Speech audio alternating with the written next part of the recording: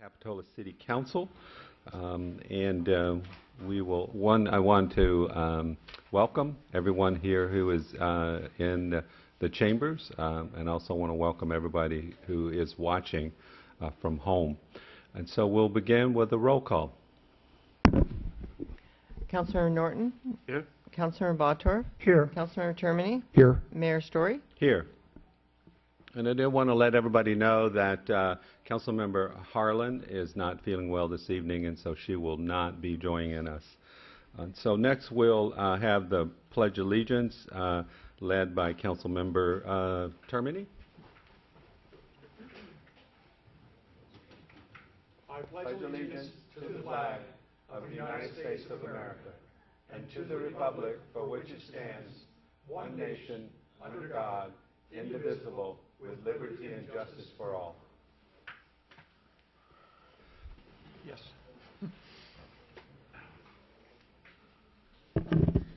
Mr. Mayor, I'd just like to let you know that it's just pure accident that Michael Termini and I are wearing the same shirt tonight.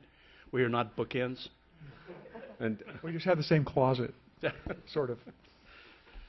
well, you look like Bobbsey twins. Yes. We read the memos. Where's your shirt? And so next, let's move on to presentations this evening. And the first one we have certificates of commendation to Detective Sarah Ryan, Detective Leo Marino, and Sergeant Mark Gonzalez. And I'd like to welcome Chief Escalante to give the presentations. Good evening, Mayor and council members. This is my honor, one of the things that I love to do, and we have a lot of good cases and a lot of opportunities to recognize folks for all the great work that they do. This case here, unfortunately, it was that of a homicide that occurred in November 9th of 2013, where a businessman lost his life in the city of Capitola. And for those who don't know, when these cases happen, they're very difficult to work through. It involves 24-hour shifts. It involves interviewing victims, witnesses. It involves working with family members. And in this particular case, there was a lot of information that was out there, and we had no suspect information from the very start. And so the detectives and Sergeant Gonzalez had to really work to develop information. Time is of the essence. You have to locate witnesses and try and preserve the scene as best you can.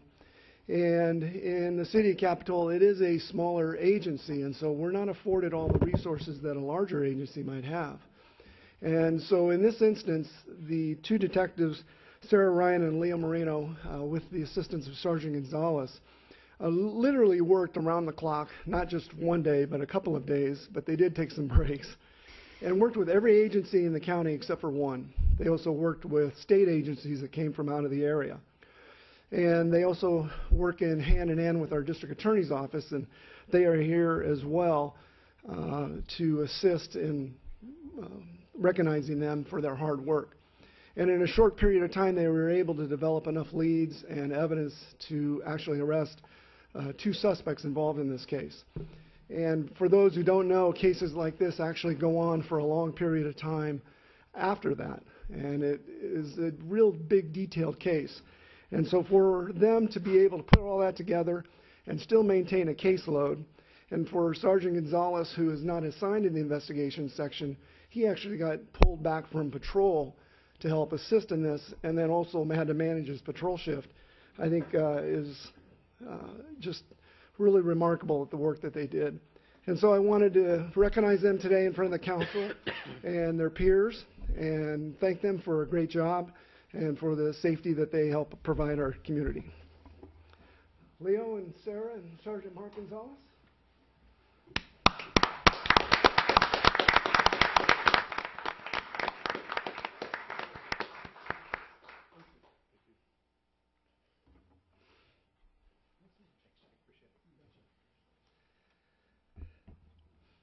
Any words of wisdom? or just words? Thank you, actually. Thank you to Celia Rowland. She's here. She's with the District Attorney's Office. Just want to say thank you, Council. Thank you, Chief. Thanks to Celia Rowland. She's here. If you want to stand up, I'd like to share this with you, Celia. She was part of our team, and she helped us a lot. In addition to that, where's Dan Flippo? Is he here? He snuck out because he probably knew I was going to do this. Lieutenant Flippo from the Santa Cruz Police Department was here also, and he's commanding the tactical team that actually caught the suspects for us. So we were very thankful for that. Thank you very much. All right. Thank you, guys. Really appreciate it. Yeah.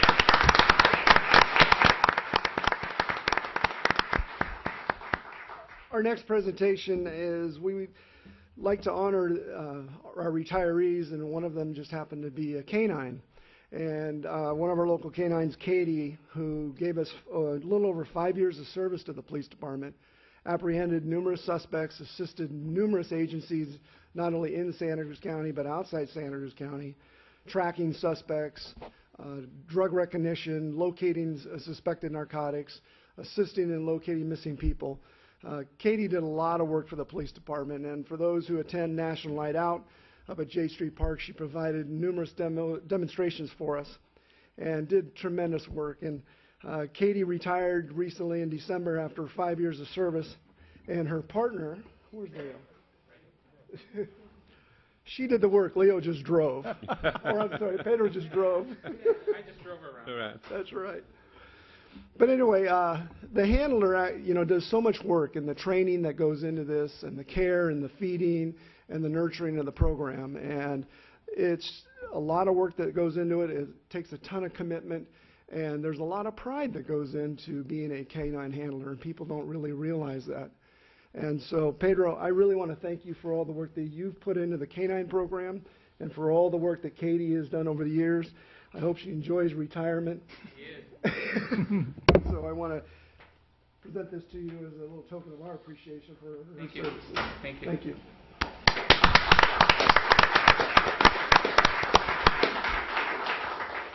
Well, thank you, Chief, for those presentations, and I want to extend a thank you to the officers who were involved in that homicide and quickly apprehending the suspects, and for all the officers who are here and not here, including Katie, who serve our community, keep us safe, and put yourself in harm's way for the benefit, for the health and safety of the residents of Capitola. So thank you very much, and it's an honor for me to serve as your mayor, and I think for these council members as well, to be able to serve you. Thanks again. And now, and you and Chief Escalante, thank you for that presentation and bringing that recognition to us this evening. And so next, we'll move on to the next item on our agenda, which is a presentation by Michelle Williams of the Arts Council of Santa Cruz County. She is the Executive Director. Good evening, Michelle. Good evening, Mayor. Good evening, council members. You know, there's a saying in the arts to never perform with animals or children if you want any attention at all. So I'm going to try to be half as entertaining and wonderful as the story of Katie. So delighted to be here for part of that. So yes, I'm Michelle Williams. I'm the Director of Arts Council, Santa Cruz County. Do I do this right here? Okay, great. And I'm going to speak to you very briefly about the impact of the Arts Council in our programs, and then about the economic impact of the arts in Santa Cruz County. So a little bit briefly about the Arts Council. This is our mission. I'll give you a moment to read it. And in our mission, it contains the strategies we use to do all of our work, which is promote, connect, and invest. So in 1979, Capitola was one of our jurisdictional partners that came together to create the Arts Council, and 35 years later, because of your 35 years of support, we are still going strong.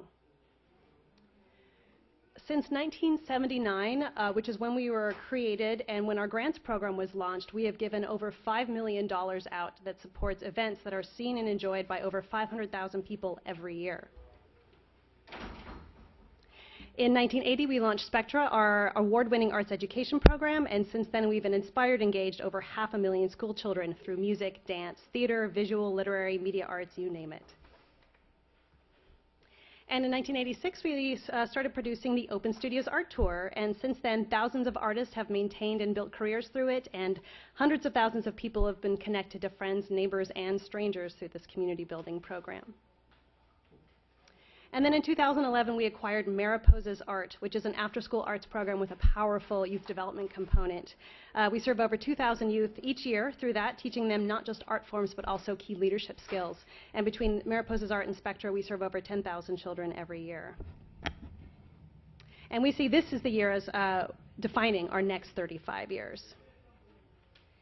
So there are a lot of sayings about this county. I've heard keep it weird, take it back, keep it safe, and we say keep it artful. A couple of facts.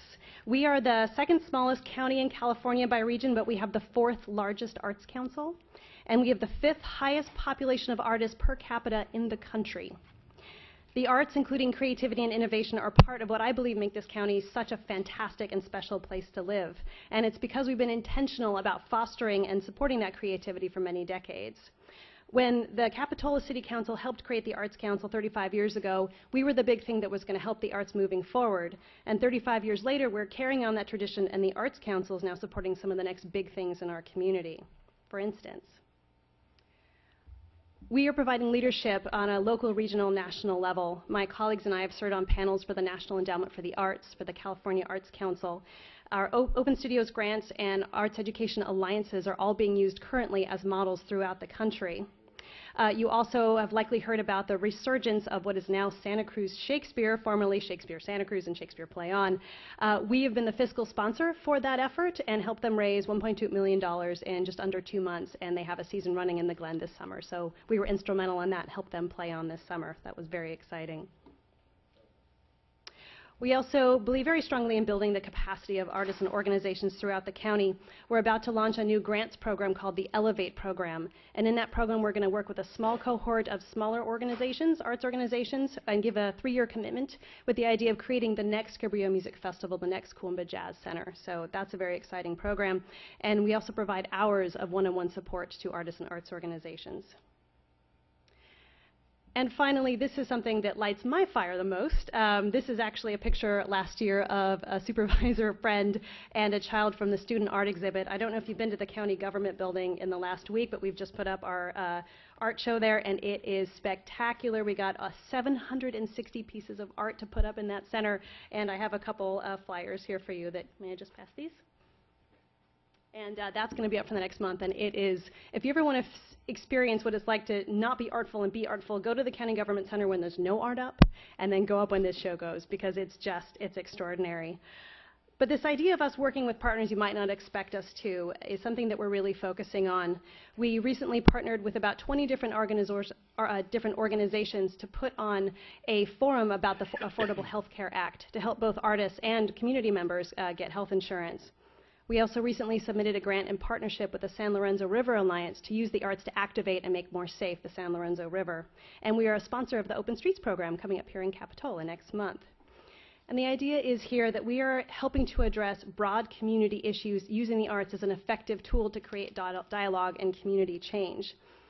We all know that the arts do incredible things for our hearts and our minds and our souls and our community, but the arts actually do so much more. And I think this beautifully sums it up. You've just heard about how the Arts Council and the arts are changing lives, and I'm going to invite you for the next couple of minutes to think about the arts a little bit differently. So, if I may, a couple weeks ago was my husband's birthday, and I took him out on a date night. And we decided we were going to go to an arts event, naturally. And so we looked at brochures, we looked at some websites, we bought theater tickets online. I bought a new dress, which is a banner moment for me. We got a babysitter, and we parked at a downtown garage. We ate dinner out, we went to a show, had dessert after the show, and had this incredible night. But in that one night, think about all the industries that we touched. Web designers for the websites, graphic designers for the brochures, e-commerce for the tickets, retail for my dress, babysitters, which is truly the racket in all of this, revenue for the city for parking at the restaurant. Think about the waiters, the restaurant owners, the farmers who sell to that restaurant. And then at the theater, plumbers, electricians, actors, set designers, directors.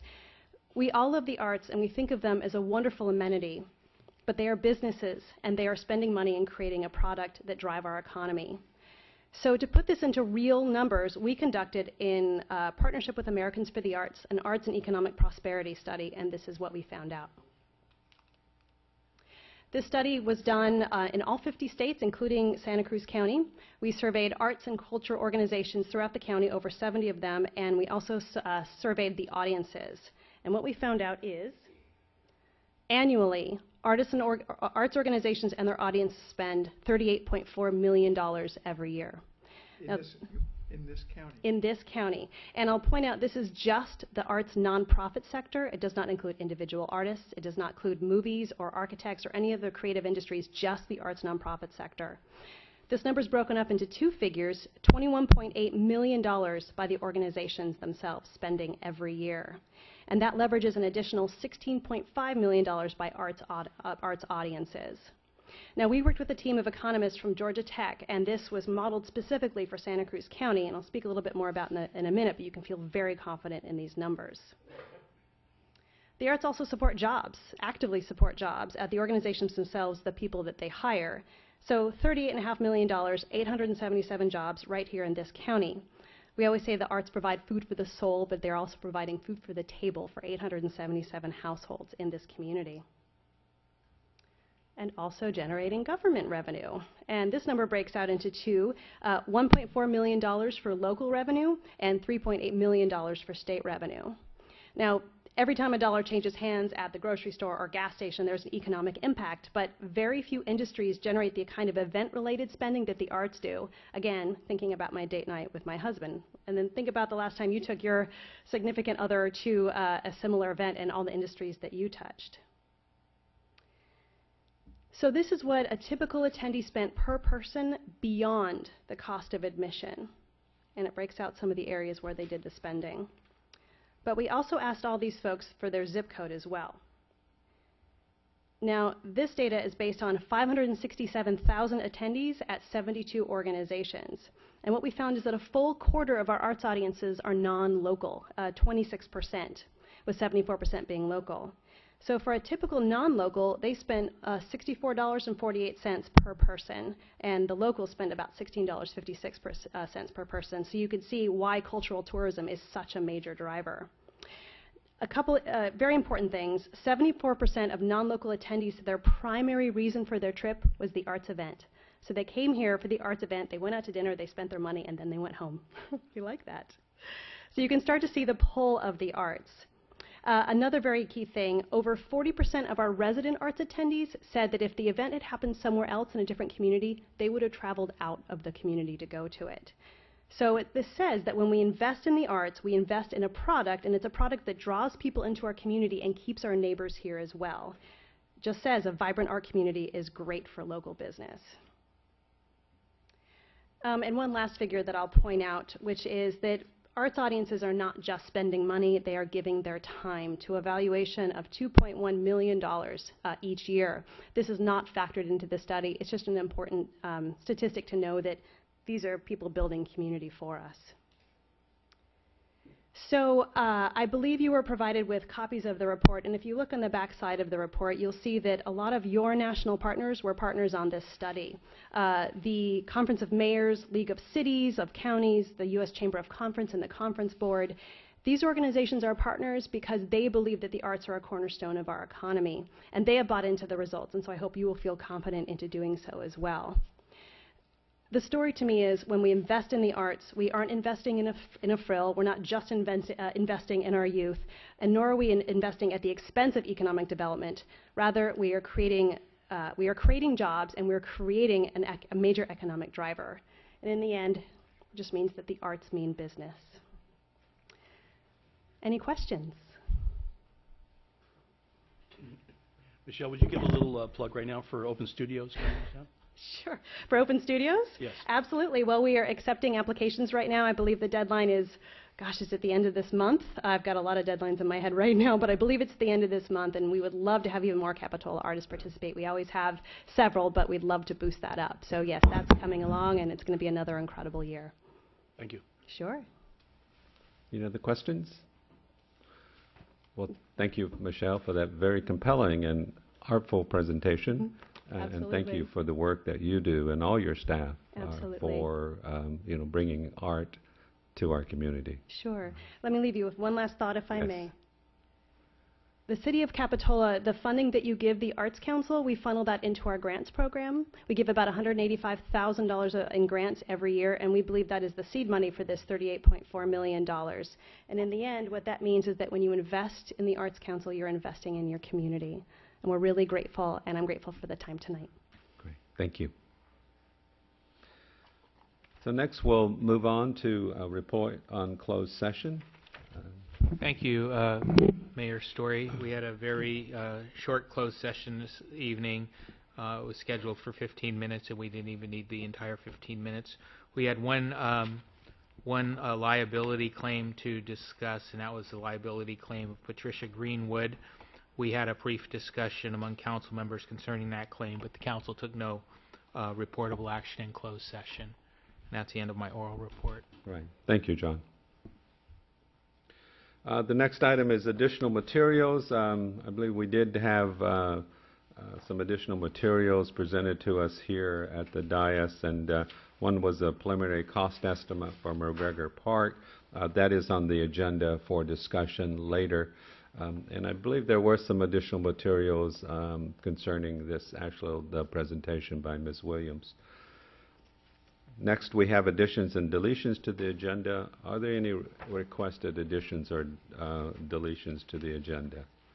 Seeing none, we'll move on to public comments. This is an opportunity for members of the public to address the council on items not on tonight's agenda.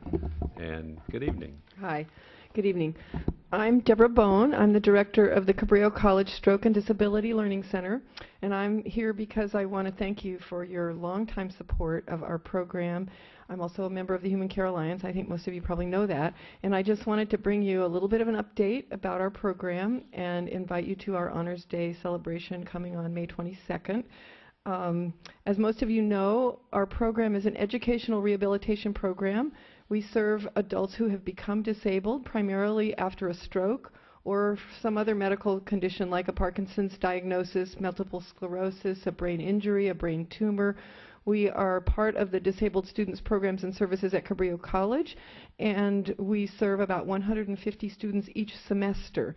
All of the participants enroll in the college as students, and they participate in small classes, small group activities, primarily in mobility and fitness, communication, and speech, because often stroke leaves people without the use of language, and then counseling and support to really adapt and learn how to become disabled after probably not thinking about it very much prior to the event that probably leads into needing our services. We are planning a 4-week summer session. We're closing for the end of the semester, and then we'll be open mostly in June, and then we come back at the end of August for the fall. We sort of follow the academic calendar. We're very excited because we continue to add new activities. We have a variety of supportive activities, including our choir. We have a ceramics program. We have expressive arts. We have some creative movement. We really want a comprehensive program to help adults who've become disabled to learn skills, maintain their independence, and enjoy a community of support. And really, it's that community of support that we count on to help people really find a new way of being after such an event.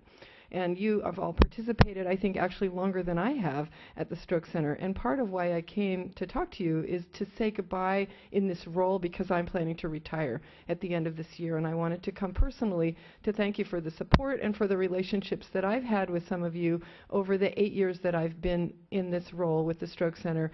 8 years before that as a nursing instructor, 20 years before that as a nurse in the community.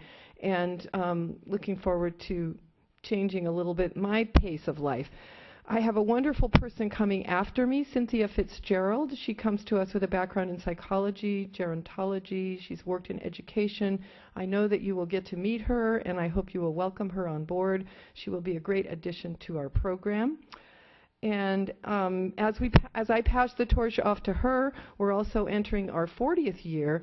The program was started in 1974, so at some point during the next year we'll be celebrating those 40 years. The program began as a small support group in Green Acres Elementary School, moved in '76 up to De La Vega Park. Some of you may have seen our center up there, and then in 2010 to the Aptos campus at Cabrillo. So again, our Honors Day is May 22nd. I've got my card in case any of you would like information further. And I hope hope some of you will make it up there. We'll be in the Horticulture Center from 10 to 12 on that Thursday morning. We honor the 2-year and 4-year, you could say graduates, people who've completed 2 and 4 years in the program and all of their accomplishments, and we celebrate the program. We'd love to have you join us, and we look forward to partnering with you for another 40 years. So thank you. Thank you, Deborah. Thanks for coming this evening and reporting to us on the Cabrillo Stroke Center. And congratulations on your retirement. I'm Yes. sure I'll see you all again. Yes. I'll be down here for some of that art and wine stuff. Okay. All right. Good to see you. Good night. Good evening. I'm Margaret Kinsler. I'm here tonight as a representative of the Capitola Village Residents Association. And while I'm here, I might as well update you on a few things that have been going on in our association. We recently had elections for officers. So now our president is Janet Russell. Our vice president is Nels Westman. Our secretary is Judith Feynman. And our newsletter editor and webmaster is Rich Dide. And Rich is also writing, or responsible for getting anyway, an article into the Capitola SoCal Times every month. So look for the CVRA article in the Capitola SoCal Times at the beginning of each month. It has something to do with Capitola. And finally, Linda Hansen is our membership coordinator. And CVRA recently participated in getting out the word about the Esplanade Day, the Open Streets in Capitola Day. We were asked to send an email to all of our membership and give them a heads up about that upcoming event. And we plan on being there with a table and signing up some new members. So see you there. Thank you. Right. Thank you, Margaret. Is there anyone else that would like to address the council on items not on tonight's agenda? Seeing none, I'm going to close the microphone for this portion of the agenda, and we'll move on to City Council, City Treasurer, and staff comments. Let's start with staff comments. Council members, I have a brief announcement that this week the Coastal Commission approved our LCP amendment to add the Lower Pacific Cove to the parking meter zone. So that's good news. So as soon as the parking lot is complete and open, we're all set to integrate it into our parking meter program. Thank you, Jamie. That's good news. Any other staff comments? And noting that the treasurer is not here, I'll bring it back to the council. Council comments. Yes, Dennis. I'd like just to announce, and Margaret started me off, is on May 4th, we'll be holding our first Open Streets program in cooperation with the city and Ecology Action, where Esplanade will be closed down from 11 to 4 for community use. And so it's a day that everyone in our community, anyone who's visiting us, can come down and enjoy that, what it's really like to go to the village and not have to negotiate cars. And so that's going to go from 11 to 4 on the 4th of May. There'll be a series of small events down there. There'll be music down there. There'll be a raffle. And it'll just be a fun day. Also, the Chamber of Commerce is also holding a kite flying contest that day. Anybody wants to enter that. And come down and join us on May 4th. It'll be a fun day. Thank you. Thank you. Yes, Mike. I want to thank everyone in Capitola who came down and made the Wounded Warriors Operation Surf program just a phenomenal success at our beach this last weekend. The whole town turned out. They had an amazing time, and it was their first time they had come to Capitola and had their surfing event. It was moving on all sides and in all aspects. So thank you all. Yeah, thank you. Ed? None? Okay. I wanted to let everyone know, and also the council, that I'd been invited to attend the Santa Cruz World Surfing Reserve Summit, which is going to be held on Friday, April 25th. And there are a group of surfing organizations that are coming in to discuss about ways that we can protect and preserve our surfing habitat here in Santa Cruz. And so I don't know if the council has any particular thoughts about that. I'd be welcome to hear them before I... It's really good because it's a worldwide organization now. Yeah. Unfortunately, Capitola was not included in it because they included all of Pleasure Point down to Sharks Cove, and then they cut it off right there. They really, if they were including Pleasure Point as a surf break, they should have included Capitola. So maybe our mayor could move towards including Well, Capitola and that okay. reserve. in the future. Thanks for letting me know, Dennis. I will certainly bring that up. And since they invited me there, I think they should certainly include us as part of the surfing reserve. Any other comments? Seeing none, I'm going to move us on then to the agenda. The next item is board commissions and committee appointments. I don't believe we have any this evening, so we will go on to the consent calendar. These items will be voted on when one motion unless an item is pulled. Does any member of the public wish to pull one of the consent agenda items? Seeing none, council members? I'll move the consent agenda. I'd like to pull item number C just for a quick question. Is Lisa here? I'll second that motion. Okay, there's a motion to approve the consent and seconded, but maybe before we take that vote, we could get Dennis's question answered. Okay. Is Lisa here? Hi, Lisa. Hi.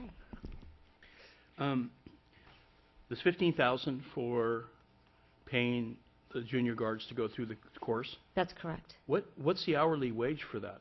So they get paid about $13 an hour. We're talking about up to 24 instructors for 40 hours, and I round it up.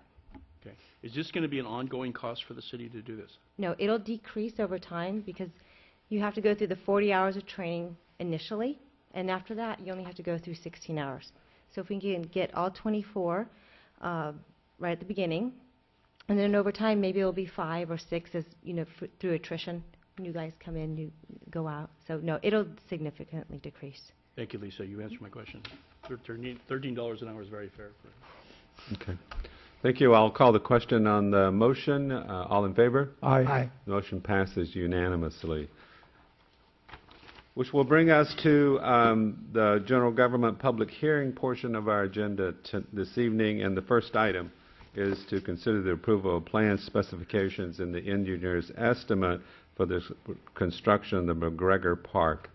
Authorized to advertise for bids and a budget amendment allocating $130,000 within the capital improvement program from undetermined park improvements to the McGregor Park project. That's a mouthful, but we're talking about developing the pump track, the skateboard park, and the dog park on the McGregor property.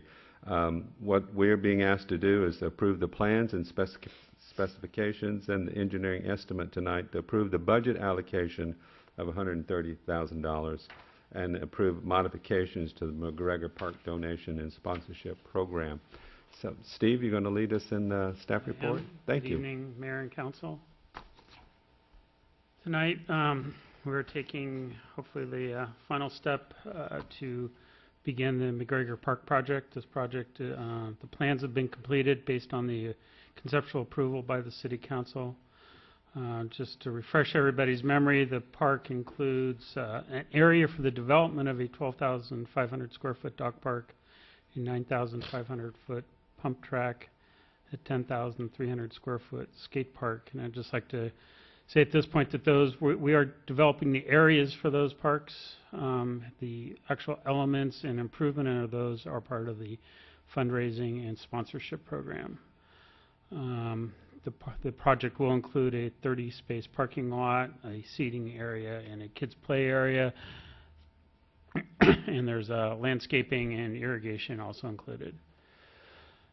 Here's a site plan from the construction drawings. Really quickly, we have McGregor Drive across the top here. Highway 1 would be above that. We have the parking lot to the east of the property here. We have an area here that's designated for the skate park. This is the area designated for the dog park.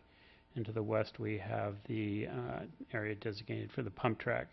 It does include a small seating area, and garbage cans will be put here, and a drinking fountain in the middle, and a small kids' play area also. Like I said, the improvements within each area is part of the fundraising program. Right now, the plans do include paving approximately half of the skate park to give a small skate area. Or actually, a modification to this plan is we were actually flip-flopping paving the eastern end now and leaving the western end unpaved. It's just a flip-flop within the skate park with these plans. So tonight we want to talk to you about the fundraising and sponsorship efforts, and with that I'll ask Lisa to step up if she can and give us an update on that. All right, so I'll start with some of our successes. And so for the dog park, we have identified a sponsor, and we have also, if you recall, that in the sponsorship program, we had identified that there was a level of 10,000 was our platinum level, and that was our naming rights. And we thought that that 10,000 was going to be the cost to install that element. Well, now we think it's going to be closer to $7,000 or $8,000.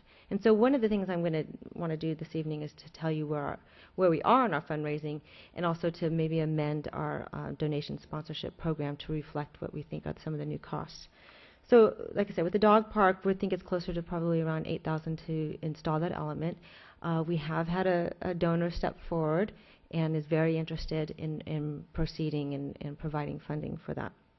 And I'm hoping to request that the council will reduce the naming rights from the 10,000 to the 8,000, and then subsequently reduce each of those levels by that same percentage.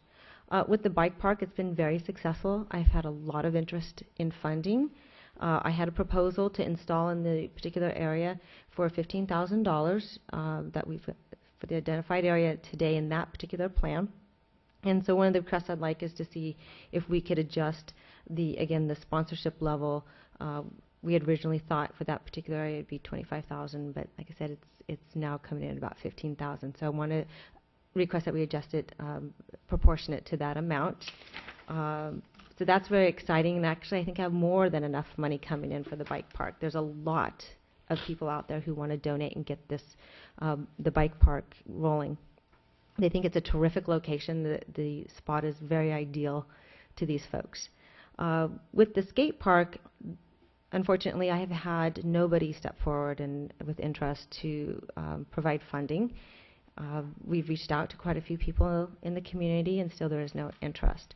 So that's something we might want to consider discussing tonight, is that particular location and what we'd like to do if we don't have funding, and what some of the alternatives are, whether we want to expand the bike park into that area with the thought that maybe if somebody were to step forward, we could scale back the bike park and still have it reserved, or just leave it a blank slate.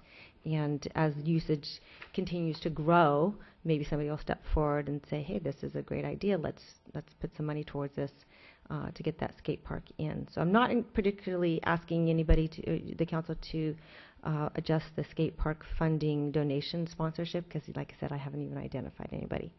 But that's where we are today, so I think we'll be just fine working with the bike park and the dog park. But again, because of some of these issues that we're facing, whether it's water or folks stepping up to donate, we might want to rethink some of the layout of the park this evening. I think we're going to talk a little bit about that. So if you have any questions with regards to that, I'm happy to answer. Yeah, Dennis, go ahead. Lisa, how much would we save if we did not pave any of the skateboard area? I think the identified cost was $25,000. About $23,000. I was just doing that calculation. It's actually a little right now. higher than we were doing. It's about almost $26,000 with the fencing and the paving. How difficult would it be if you allowed the bike park to expand into that area to actually move the bike park back? Is that seems to me that's a territorial thing that may be difficult to maneuver after you set the parameters there. Well, I don't know from the standpoint of, is it physically possible? Absolutely, because it's just moving dirt, right? That's not a hard part to do. From a territorial standpoint, that I haven't considered that. I think that may be an issue. And isn't there facilities between those two right now in that map? Other facility? Oh, there's the seating node and the a play area where we're going to put some natural elements, the tree stumps and some other items in there. But we could shift all of that towards the right, towards the unpaved skate area, and we could shift the bike park simply because at this point I have quite a bit of funding out there available to the bike park beyond the $15,000 that people are willing to donate. It's pretty amazing, and we could go bigger. I'm surprised that the skating community has not come forth. Have they given you reasons? Have they said we don't like the location, it's too small, we don't. The size isn't the matter, the issue, from my understanding, it's the location. They aren't happy with the spot, yeah. Well, we did have an offer from someone to put up facilities there, the wooden skateboard ramps. So we had interest in that. There was interest in the wooden. I don't know that, I think they were looking to be paid, or they might fundraise for that. My only concern with the wooden ramps, after now that, not that I'm a skate park expert, but I've done quite a bit of research, and because there's so much interest in this from the skating community, the manufacturers, they've been contacting me on a regular basis and providing me with their information. There is a significant difference and in cost between the wooden ramps and the metal fabricated ramps. The wooden ramps, of course, the lifespan could be 3, maybe 5 years with the significant repairs that need to be done to them. With the metal ramps, they are willing, most of the companies willing to do a 20-year warranty. So anything that should happen to those ramps, they will come out, whether it's from the environment or, you know, manufacturer defect, they will come and repair them. So their lifespan is significantly longer. What is the cost then? What would be the cost if we had a funder to put in the metal system like you're talking about? Well, of course, I have received a proposal from $50,000 to $150,000. Okay. So it all depends on how much, what you want to put in there. The $50,000 proposal that I received was several skate elements that, without having gone out to the community to say, hey, do you like this? I mean, I showed it to my kids; they liked it, but I don't know what the rest of the community might think. But there's quite a few elements that would be in there, and part of the process that we would go through if we were to move forward and we were to get a funder, or if the city were to fund that, would be to get community input on what they thought of a design and the types of ramps that might be put in there. I think that's significantly important. Thank you. Yeah, Mike? Have we reached out to the organization that was raising money for the McGregor skate park? I know they were selling T-shirts and having fundraisers, and the boardroom was... And so the boardroom was spearheading, and that's who I did reach out initially to, who is very interested in doing wooden ramps. And I think there's a decision that needs to be made at some point whether they want to do wood, which again the lifespan is very, very short, 3 to 5 years, or if you want to do something that has a longer lifespan, that's from a contractor, that's licensed, bonded, workers' comp, and all those different things, and all the liability issues, because now you're talking to my risk management hat's coming on, and that very much concerns me as the liability issues. Well, let me ask my favorite risk management person, John. If we have someone who donates a bunch of wooden ramps and we put them in there, are we still covered under the liability umbrella of having a city skate park where, you know what I'm saying, we have basically a skateboard store that wants to provide wooden ramps for that area? Yeah, it's our facility. If we got sued, it would be under our, it would be a liability claim like any other liability claim, and we'd have to tender it to our liability JPA.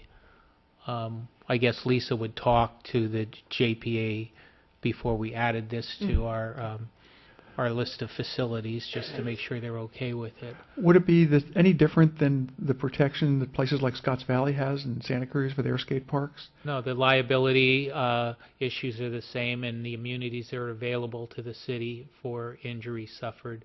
There are rules, specific rules on liability for skateboard parks. If we post the parks with signs requiring helmets and things of that nature, we get liability immunity for injuries that occur in those places. It seems to me, since that we've always considered this a potential temporary place for a skateboard park, that reaching out to the boardroom again and saying, you know, if you want to provide and even have naming rights to the park and have wooden ramps in there, that we should just latch onto that and go forward like we always have. Another inducement, if they're concerned about their liability, another inducement is for the city to indemnify them and hold them harmless against any claims. I don't think we were looking for a skate park that was going to last 20 years. I think that this goes right along with the way we envision this, and at some point we may find another place for a skate park. I could see where the pump track could get bigger someday if we found another place for the skate park, but I'm not worried about a 5-year lifespan on wooden ramps. My concern, Councilmember Termini, with that is you know, having volunteers, effectively having volunteers build things like this. We don't have a building code sort of inspector process to verify that they're built to any sort of standard. I guess it certainly gives me a lot more comfort level if we're going to a professional company that provides manufactured and tested ramps versus basically having volunteers build wooden ramps over time. So it is certainly we can explore it, but it is a little bit concerning given the limited lifespan, given the wear and tear, given the difficult coastal environment that these things are going to be placed in. Would that change our protections under the law if we went with wooden ramps built by volunteers? I don't think so. I think, if we approve the design, we also get design immunity and things of that nature. There's a facility in Santa Cruz at Depot Park with the wooden ramps for the bicycles. Swenson Company, I think, put that in for the city. Okay. I have observed, in my close association with NHS company, the most amazing ramps built by what you call non-professionals, but they're skateboarders. And there are better ramps down the street from me at my neighbor's house that were built by non-professionals that look better than some of the ramps I've seen in skateboard parks. I have no qualms about letting those folks loose. This is definitely a build it and they will come sort of an affair. And I think if we get the wooden ramps in, we may see interest in some replacement after we get some activity down there. Just a question on the design. What's planned for the other side of the skateboard area? Would there just be dirt? Or? Yeah, right now that is blank dirt. Our intent here was to provide the beginning of a skate park, have somewhere where you could at least have some flat land to skate on until we got enough interest in doing the rest of it. Became a financial thing, to be honest with you. But to be clear, I think we're talking about flipping the asphalt so that we would at least keep the blank area sort of near the other uses.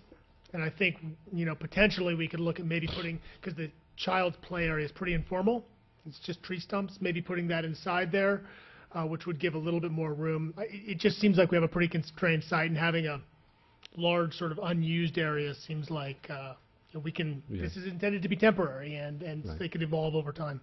Why do we need to define this area right now? Why not leave the book open right now? Discuss the idea of having ramps. Conclude our discussion on the rest of the park and just leave the budget as it is as far as the skateboard park area. Keep it out on the books. Go and look for it, whether we can make it viable with a wooden ramp system, and give it a little time to mature here. We don't know for sure we can do that, but if we can, it sounds like the council may be interested in doing it that way. But we don't need to make a decision on all three of these spots now. We can make a final decision on both the bicycle part and the dog park and move this project forward. I think don't pave anything. Just leave it until we know what we want to do. What we're being asked for is to approve this budget, and I think that that's what we should be prepared to do. We can always get more granular on the skateboard park part of it, but I think this budget's fine, and it's what we always wanted to do. Sorry, Ed. I just have a question. Lisa, you used the word proportion, and you lost me. The dog park was at 10, and you said we're going to drop it to 8. So I calculated that as a 20% drop, and then you went from 25 on the bike.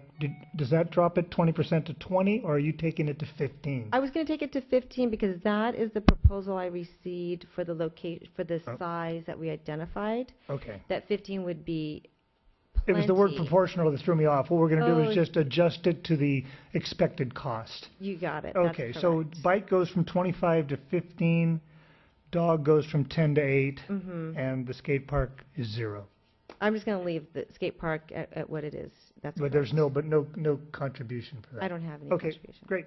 That was my question. So can you explain, maybe Steve can, where the fences go? In other words, is the kid area protected from running out onto the road also? So, yeah, I could be happy. There is a split rail fence, follow the cursor here, that's going to go along the entire edge of this portion of the park part of the property. And then the kid area will have a separate split rail fence around it. The skate park has a 4-foot vinyl clad chain link fence that will go around it. And the dog park has a wire mesh fence that will surround it. How high is that fence, Steve? I think it's 42 inches high. So the bike park itself, the pump track area does not have a skate fence outlining it. It's a little more free-form. So the skate park, obviously, we're not concerned about someone going in there after hours if we're having a 4-foot fence. Is that, what is our intent with nighttime use or? Well, we will have a gate across the parking lot, so the parking lot will be closed on a nightly basis. But yeah, we are not trying to keep people out, and we're trying to keep people out, but we're not going to build a barbed wire fence to do that. The 4-foot fence is what we see at a lot of the other skate parks to, just define where it is and keep the skaters separated from the other park users. Is there a big dog, small dog section to the dog park? There is not in this. I know a lot of parks have that. So is that? Yeah, maybe Lisa can address that. When I did the users group and we talked about the separating, they actually felt like there just simply wasn't enough room to separate it. Okay. What is the surface in that dog park? Natural. Dog friendly. They do not want bark put down there because they feel like it's detrimental to the dog's paws. It doesn't feel good. It injures them. So they don't want anything in there. Will this require a lot of more water use in keeping the dust down and that type of thing, or is that Well, hopefully with even matter? natural grasses is what we're going to have. Okay. Okay. Dog friendly dirt. Dog friendly dirt. Well, dog friendly weeds. Better. Natural. Lisa, can I get clarification? Since you sat down, I should just stay. has the boardroom confirmed that they're willing, or has anyone confirmed that they're willing to put up wooden ramps on the skate park portion?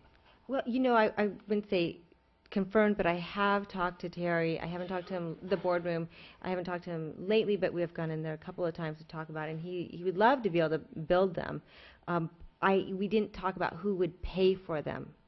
That was a key piece that not necessarily that he was going to pay for them, but he could build them. So currently we have no commitments from anyone to fund the wooden skate ramps. That's correct. Okay, thank you. And Steve, correct me if I'm wrong, but we could approve this budget tonight, and you could go out to bid with all of the skate park improvements as an add-alt on the bid. Yeah, I could modify it that way. Absolutely. What I'm saying is they can bid a base bid and then have it added if we have a skate park. Okay.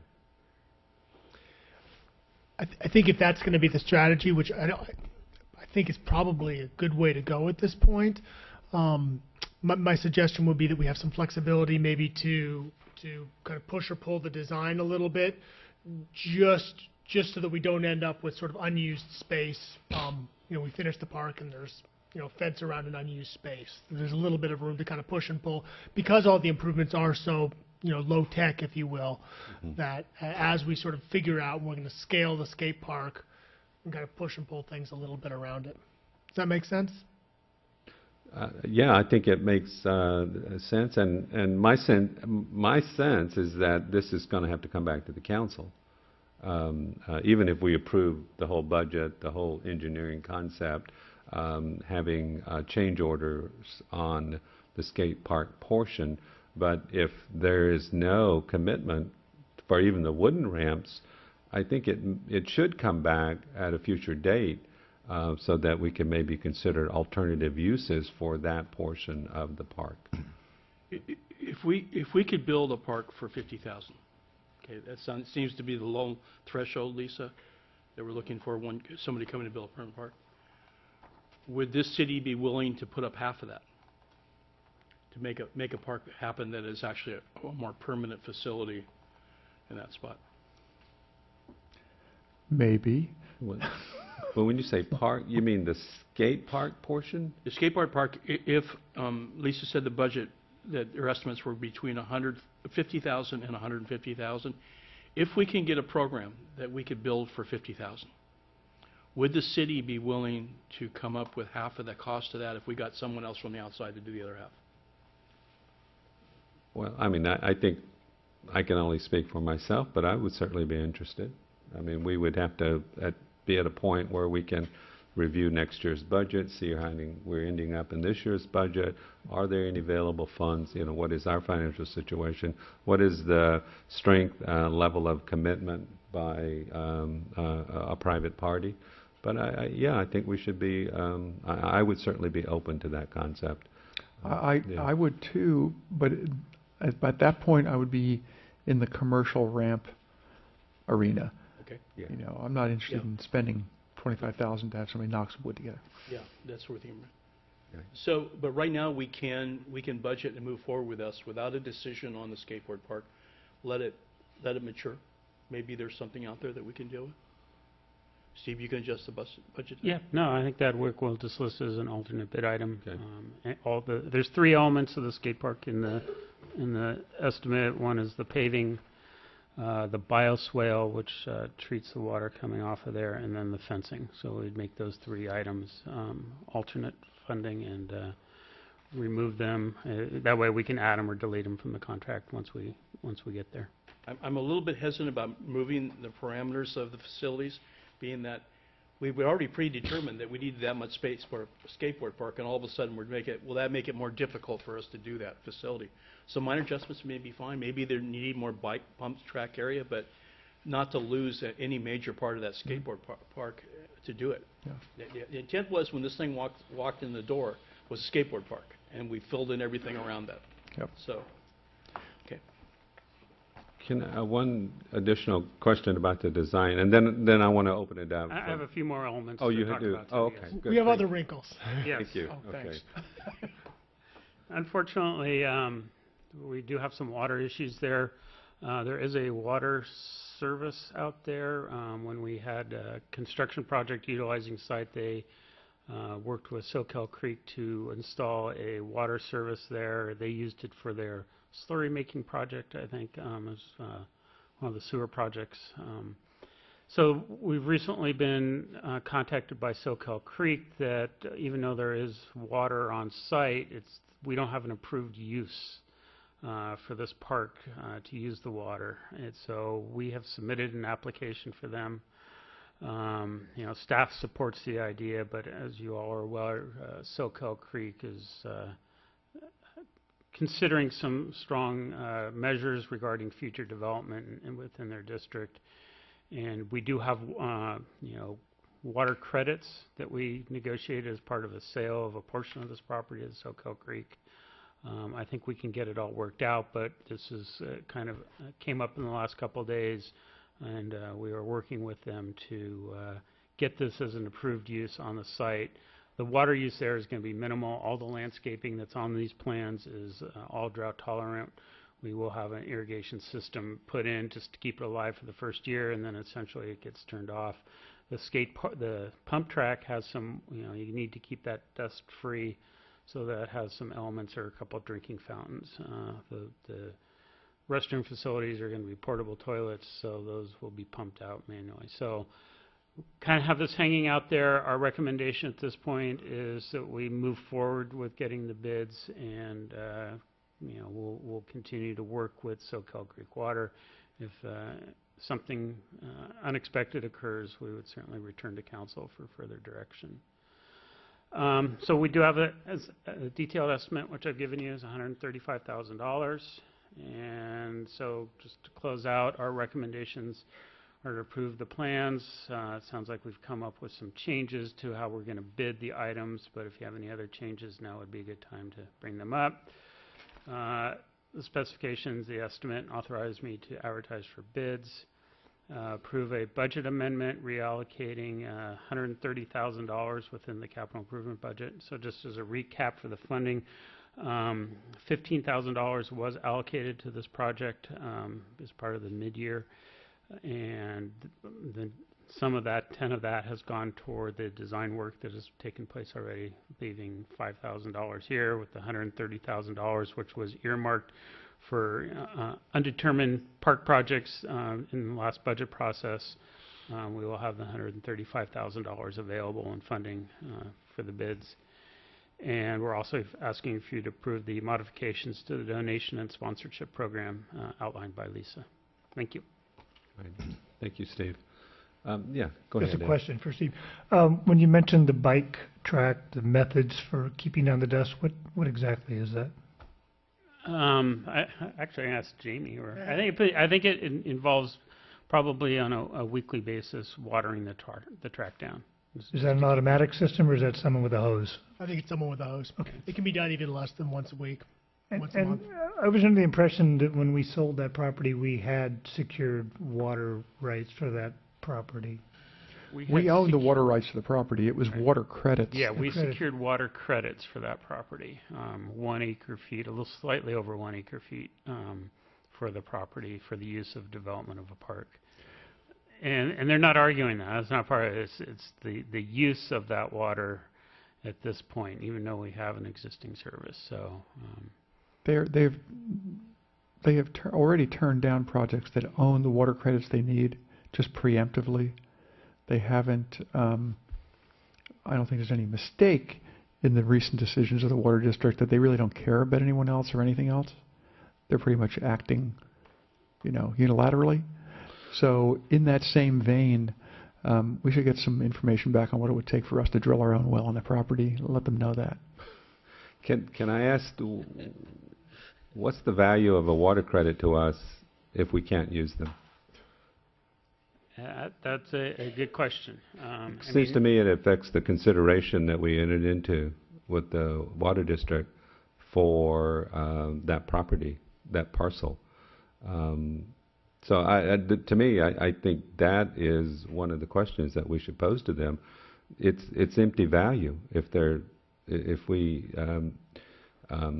made that bargain. Well, just to clarify the term, we received water offset credits because they have a water offset program that for any development that goes through, you have to pay for improvements in the system to reduce the water demand within the system by the amount you're using. So the net effect on the usage of the system is zero, or the demands on the system. So we have secured offset credits for 1 acre feet on the property. I can't say that's a water right or anything else, or a water use right. It's an offset credit. They're worth about $18,000 an acre foot right now. The challenges the district is facing regarding overdraft of the aquifer and things like that. So they'll still have an offset program, but they're looking at just curtailing all development because the offset is not enough to meet their ongoing problems. So that's just kind of clarifying the terms. I understand, but I think with due respect to what their problems and issues are, I'm just questioning what is the value of the bargain that we struck if they can just say, for any project, not necessarily even this project, we can't use it. And so that's, I think if you do run into difficulty with them, that we should maybe look in and address that question in relationship to that transaction. Mr. Mayor, I will point out, our read of all the documents and the rights that the city currently has is different than their staff's at this point. We're working cooperatively with them so that we can try to work through this. Obviously, if we need to, we will take all available means to the city possible to exert the rights that we think that we have. In addition, just to put it out there, it's also possible when we looked at this, that this facility could be done as a waterless park.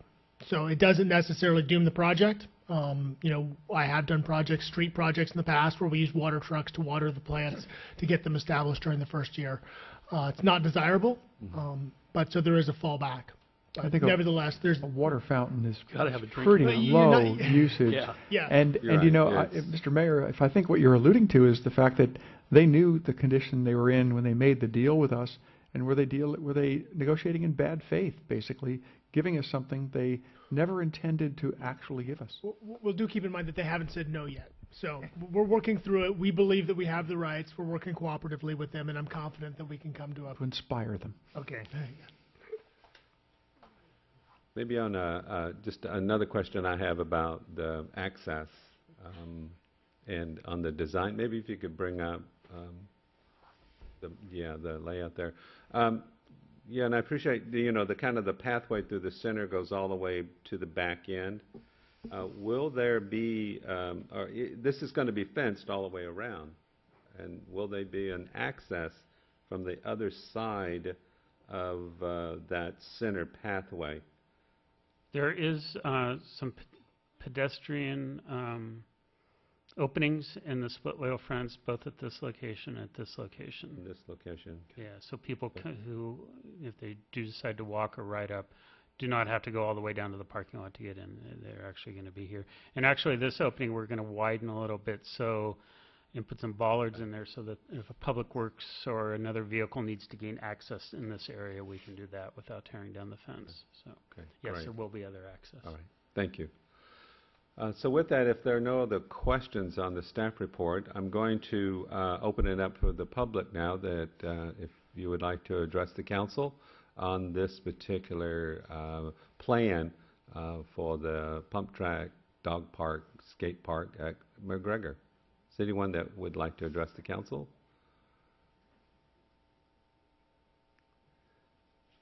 Yes. Come on in. Don't have any skaters out there? Are there any skaters? Are there any bikers out there? Yeah. Come and tell us. Yeah. Just give us a Yahoo. Yeah. Are you happy about this? You think good? Okay. That's all we wanted to hear. So with that, I'm going to bring it back to the council for further deliberation and action. I will move the staff recommendation with the adjustments to the bidding process that we listed, making all skate park improvements be an additive alternate to the bid. Is there a second? Second. There's a motion and a second. Any further discussion? Just a little clarification. You're adding in, clarify what you're doing. Oh, what I'm doing is I'd like him to bid it as a base bid that doesn't include any of the skate park work, the paving, grading, things like that, and have an alternate for the contractor to bid on should we decide to go for the whole enchilada. Okay. We didn't, before we were doing the question, I just wanted to have some discussion on this. You made a comment, which I wanted to agree with your comment, and that is, I like the layout of the park. I think we should not take away, Rob and Peter Paul, to divvy it up right just now. I believe your comment that if we build it, they will come. I believe that interest, even though the skate park might be doing a silent protest now, I think that some momentum will gain on this, and we can be a player in that. So I like the concept of leaving the designated areas as they are, yes, and pulling them out, and I think that we will probably come up with some plan.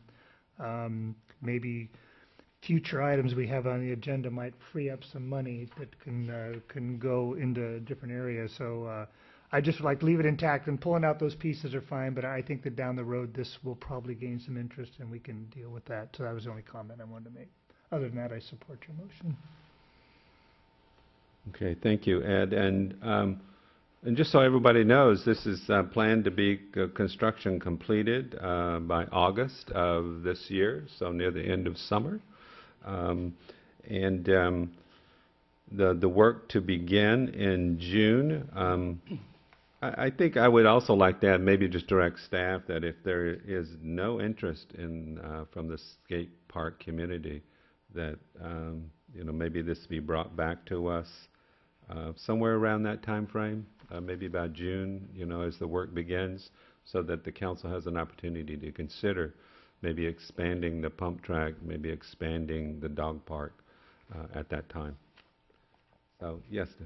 Just to add one note is that one key to the success of this property is safe passage from the residential areas in Capitola.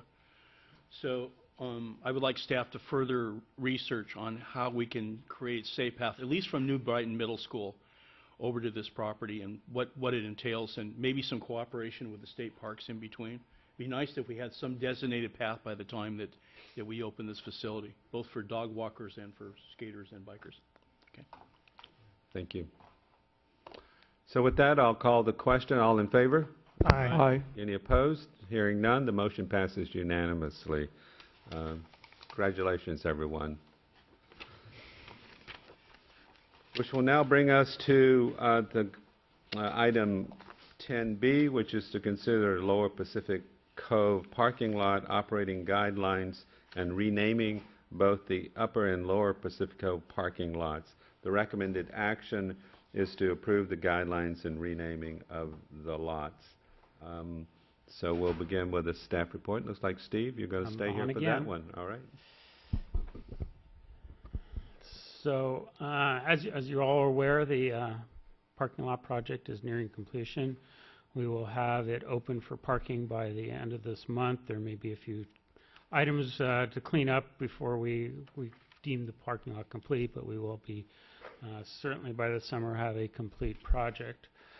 Upon completion, it is intended to open the lower parking lot for public use on 7 days a week.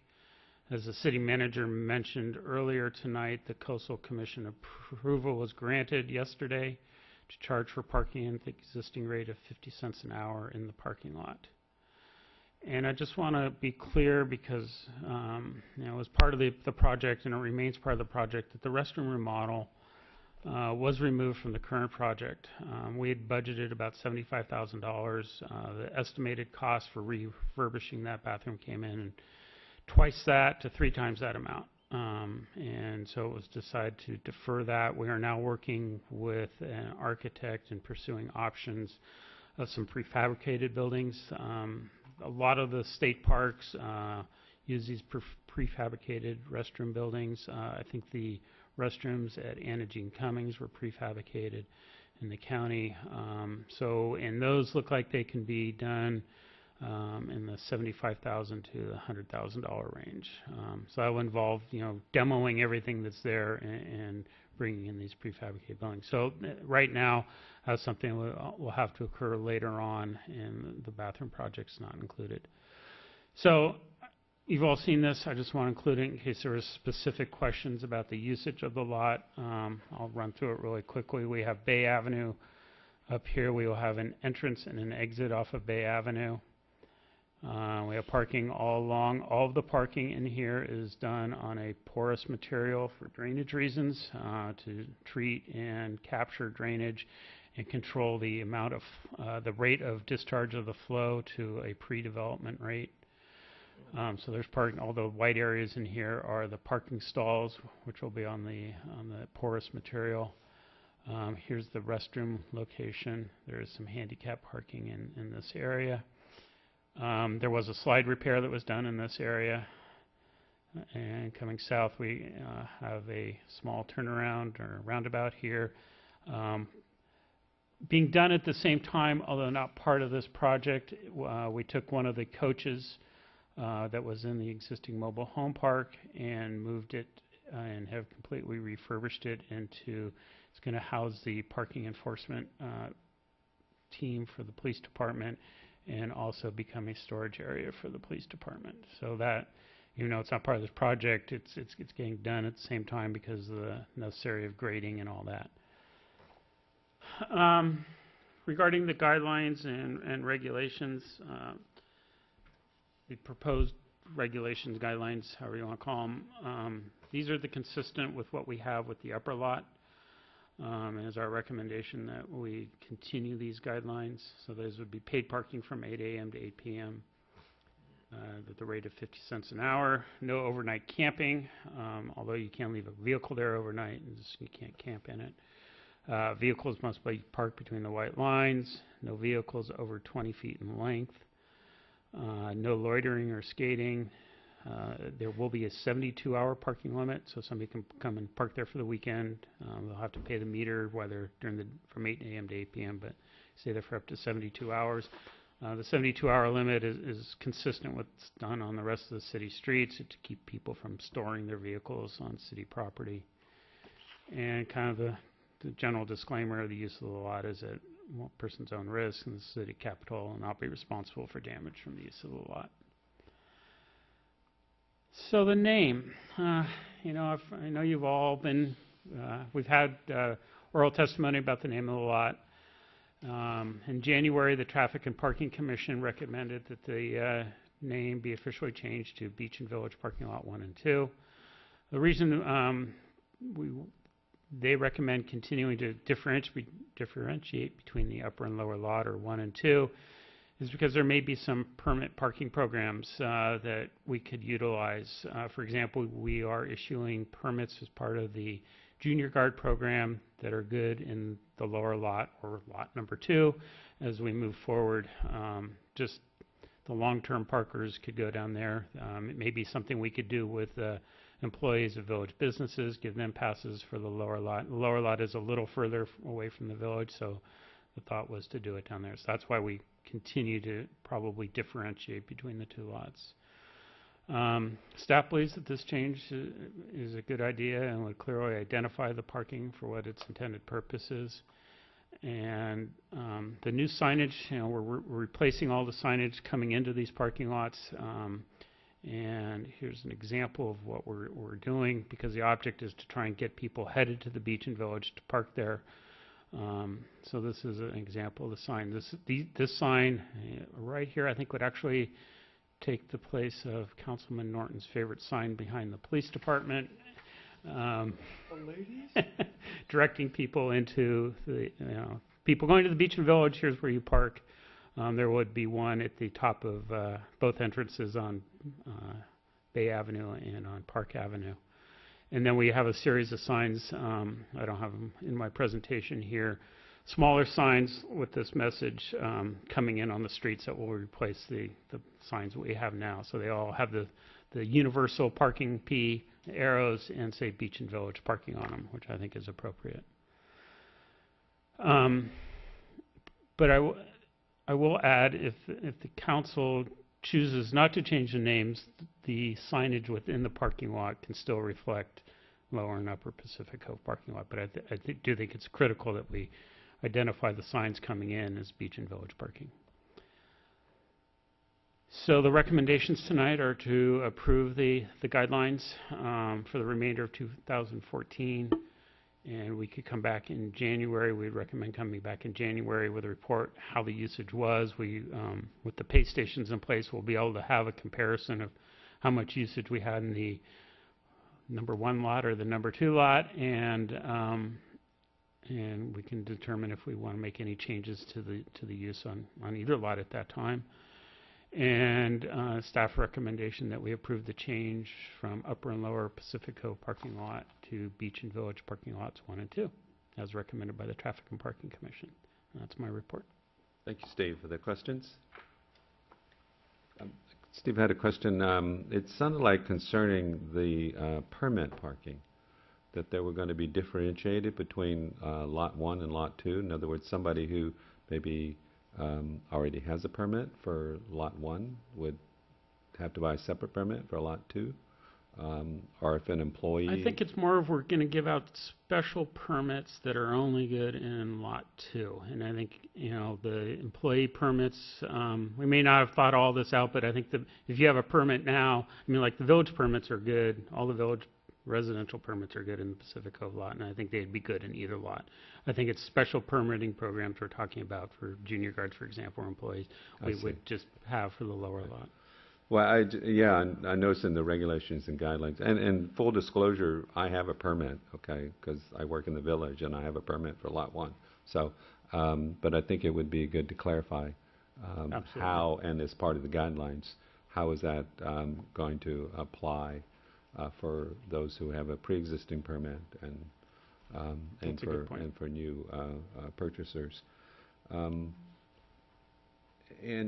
just one other question, Dennis, and then I'll concerning, you said there would be a universal parking fee signage. And I guess I wasn't quite, as somebody enters, will the price for parking be posted so that they can see that up front and see that it's a lot cheaper than parking in the village?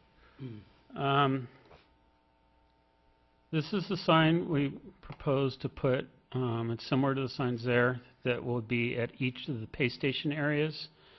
So if, let me blow this up a little. So it does specify paid parking for 8 a.m. to 8 p.m. It doesn't have the rate on it, just because if we change the rate, I don't have to go back and change every sign. The rate will be part of the pay stations. We do not advertise the difference in parking. We will have some informational brochures about, we have a map of parking in the city that will differentiate the different rates for parking in the city. So this is the intended parking or signage we would have in the parking lots at each area where there's a pay station. Okay. It's not a standard practice to post. I mean, usually most places I see they post what the rates are as you go in, so people know. It's usually on the meter. What they're going in. And that's what it, like in the individual meters, it would be posted on the meter, and at the pay stations, it is posted there. Okay. Dennis, did you have a question? Yeah. Since you're on the box here, Steve, circulation. Can you talk about circulation in and out of this parking lot? We'll get back to the.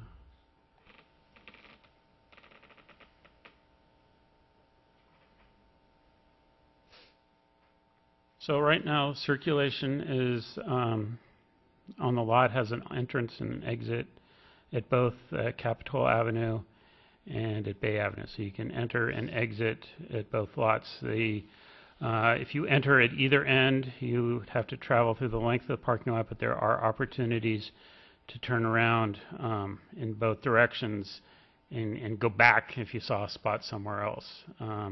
Obviously, if you're coming down this area, you'd have to go back around the roundabout and back out again. So it is a little more, have better circulation than the upper lot does, where you're stuck in one-way routes. And if you cars, and it's also the very narrow aisleways in the upper lot, so if a car's waiting, you can't get around them. With having 2 lanes here, you should be able to get around anybody who's waiting for parking. Coming out onto the Bay Avenue. Making a left turn there is going to be very difficult. Is it possible we can just do a right turn and direct people over to Park Avenue? I mean, certainly that's possible. I've talked with the traffic engineer who kind of looked at the traffic impacts of this as part of the coastal development permit process. And although he didn't do a detailed analysis of how many cars coming out of this lot are going to turn left here, his feeling was, because the intersection of Monterey and Bay is a all-way stop, that there should be enough gaps in this direction to get people out of here. Now, if queuing from this intersection back goes across this intersection, my recommendation is we paint a keep clear on top of this driveway, so that, you know, when people do what they're supposed to, they'll keep that driveway exit open, and I think there will be enough gaps. I mean, you can turn left there now. If this does begin to queue, I mean, my feeling is we should try it first. I really don't think it's going to be dangerous. If the queuing here becomes a problem, obviously people could turn around. There's room for them to turn around and get back out. What do you mean by that? Well, so if this is 4 cars are queued back to here, the 5th car can decide to go out Capitola Ave. He's not stuck waiting here. The first couple cars may be stuck, but after that, they'll be able to get out. Is there any way to open that vision line farther than it is? Well, we did raise the grade on this exit here. Before it was a steep, and as you came out of it, you had a hard time visioning. We've leveled the top of this out so that you can have you're up higher as you're sitting in your car looking for it. And you know, the vision line going in this direction is not bad, and we could certainly look at, I'm not sure what the red curb situation is here. I don't think there's any parking between here and this driveway, and beyond that driveway I don't think there's any parking in this block of Bay Avenue. So I don't really think that vision is going to be a problem, given that we're at a higher elevation when we're sitting in our car now. Okay. My other question is regarding 3/4 of the year our existing parking lot is not full. So in reality, we don't need this parking lot 3/4 of the year. Would it not be more economical and better for management if we close one of the 2 parks during those 3/4 of the year where we don't need them? I think that's something that experience will tell us, and certainly we know that, you know, we don't need all this parking in the middle of winter, and that would be something. I think that's why we want to come back and review the uses, or the council can establish that now. But I think that certainly this lower portion, because this is a police service building, you know, maybe we do a closure here. I don't think we'd want to, you know, close it off here. we could close it off there. Those are certainly options we could consider, and you're right, we don't expect these lots to be full year-round. So what you're suggesting now is that we look at things for a period through the summer and see how the operates? Well, it isn't, we'd have to go longer than that because we're looking at the busy time of year. My suggestion is through the calendar year of 2014. For the calendar? We take a look at it and see what kind of, we know during the summer, I think we'll have cars in and out of both lots. Okay. But you're right, in the winter, we can come back and reevaluate it. Okay. Now, the lighting, Steve, what do we have out there, and what control do we have as far as glowing up into the neighbors' houses? And when will they be on? When will they be on all night long, or will they? They will be on all night long, just like they are in the upper lot. Mm-hmm. They are downcast lighting, and should be a minimal impact to the residents. Obviously, they're going to see an illuminated area, but they won't have lights shining in their property. Mm-hmm. Okay. Thank you very much. Any other questions? Yes, Mike. Well, with the pay stations that we'll have throughout the rest of this year, I think it's time for us to get a really accurate count of how well both lots do.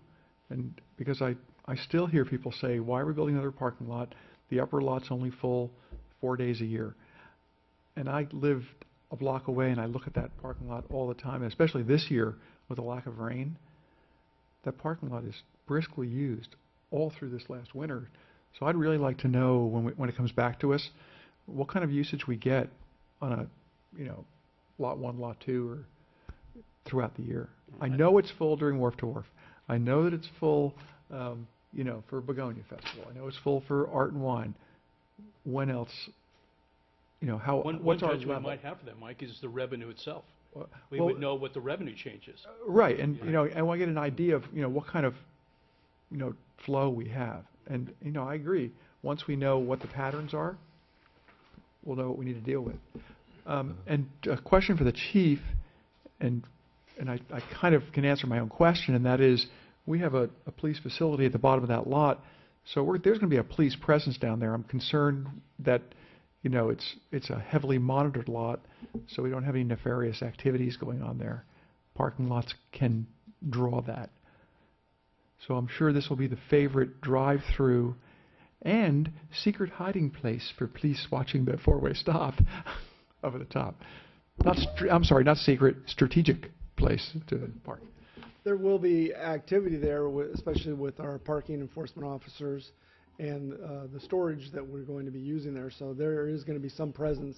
Again, right where it curves to the right, we're not going to be able to see back, but it's going to be an area that we will consistently patrol, just like Jade Street Park and the other parks that we do have.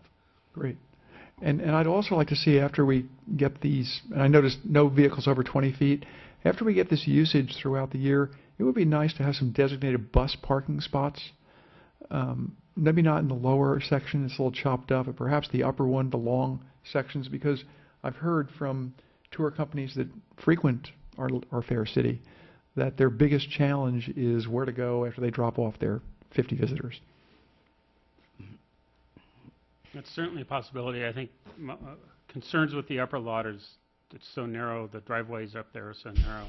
I'm not sure you could get a long bus through there, but it's something we can look at, and all right, we know there's a need. Thanks. I have nothing else. Okay, thank you. Yes, Ed. One quick question. Steve, you mentioned, I know there was some kind of a plan that if we wanted to close off the lot, there is going to be a gate up at the top at Bay Avenue, or is there not? There is not. We certainly... We have no plans to be able to close it off at this point? At this point, there's no gates being constructed as part of the project. As part of the project. They're pretty simple to build if we want to build them. We can also, if we're doing a temporary closure, we have lots of barricades. So, but at this point, no, we do not have a metal gate that opens and closes. Okay, so I wasn't sure if that, I know we had talked. I know we had talked about possibly closing it at certain times, but there's no plans for any gate at this time. Logically, it would be past the roundabout and maybe up at the top, though. That would be because police. Yeah, I think maybe it's somewhere in the middle here. I think we need some police parking for them to do their businesses in there. There are 4 spots here, but I think most of those are handicap spaces. So somewhere in here, maybe it's at the corner. And certainly we could do it at Bay Avenue. So. And do keep in mind that, there's a real yin and yang to keeping the parking lot open and closed. When it's open, hopefully we have people going through it, which hopefully doesn't, keeps a limit on nefarious activity. Sure. It may ultimately turn out that there's times when it is easier to close it and it does work out better, but it may be that if we close it, the only people back there are people that are looking for a hideout. So I think it is something we need to monitor, and we're going to get great usage data with all these parking meters and the data that comes out of them. So we should have a real good picture for how many people are using it and when, and what the best plan is after a year's worth of data. Great, thank you. I wanted to ask a question about the naming, and particularly, well, first of all, between 1 and 2, will the parking spaces be numbered, distinctly or consecutively? Yes. Okay. So, I don't remember the number, but I think we started 500 in the upper lot and go through 700 and something or other. And down there, I think we skip about 20 different numbers before we start there, and it goes up to 900 and something. So, yes, okay. There's no repeat in the numbers. And you'll be able to pay for any of the spaces actually in the city at any pay station. So they all are individually numbered. Okay. And I was just curious about why the Traffic and Parking Commission, because it seems like they did discuss the concept of lower and upper, which to me is more intuitive than 1 and 2. Because it seems to me people would like, well, which one's 1 and which one's 2? I don't quite know. Were you a part of that process, Steve? Did you kind of get an understanding? I mean, some of the emails I got, it says, well, they discussed that, but they opted for 1 and 2 instead. I think it was more if you're not part, you don't know the geography of them, upper and lower doesn't mean a whole lot. Once you're there, it makes a little more sense, but from a familiarity standpoint, the upper is above a structure and the lower is the lower part of the structure, and so they thought just not using the upper lower because they happen to be geographically separated, that 1 and 2 serve that function better. Okay, thank you. Yes, any other questions? I got another one question to you. It sounds like we've taken in a concept to accommodate for the junior guards, and they're using that facility there for, they're talking about drop-off, or are they talking about just where mothers park? No, our goal here is to try and get some of the junior guard parents out of the village. And as far as their parking? As far as their parking, yeah. Okay. Yeah. Okay. We have a program now that requires a certain number of permits that need to be taken or paid for by the merchants down in the village. But it does not require that every employee have a parking permit. Would that be a consideration where if you have a business down there or you have employees, you're required, we have a control of, we already know the number of employees because we have business licenses and we have that facility. Since this contribution by this community is really to the benefit, the highest benefit is the merchants in the village or visitors to the village, let's say. That one way that would help us in paying for it and also help the neighborhoods in keeping employees from parking in our neighborhoods, which to me, that I see that more than I see visitors coming to my neighborhoods, mostly employees, is that if we required every merchant to buy a parking pass for a year for every employee that they have, you would get employees don't have to pay for the parking in there, then they're going to park there. The reason they park it up in my neighborhood or the surrounding neighborhoods is because of the fact that they don't have to pay there.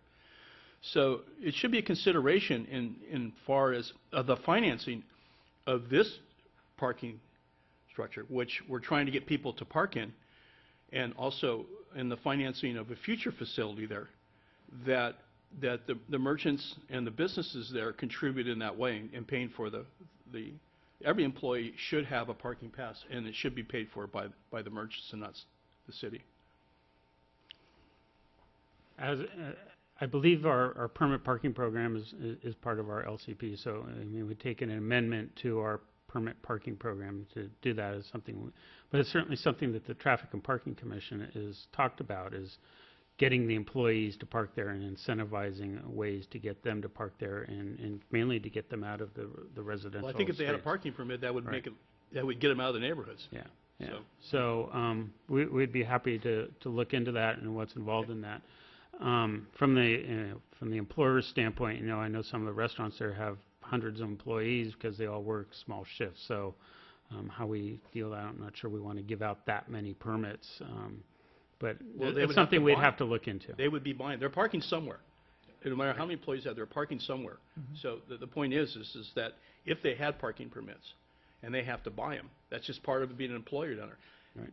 We're not asking for a parking district, which almost every jurisdiction, including the city of Santa Cruz, makes those businesses pay for the parking structures. In this case, the city and the residents of this community are picking up the tab on this thing. That seems like a pretty small contribution in my eyes to making this thing work. Okay. Thank you. Okay, any other questions on the staff report? With that, I'll open it up to the public. Is there any member of the public that would like to address the council on this item?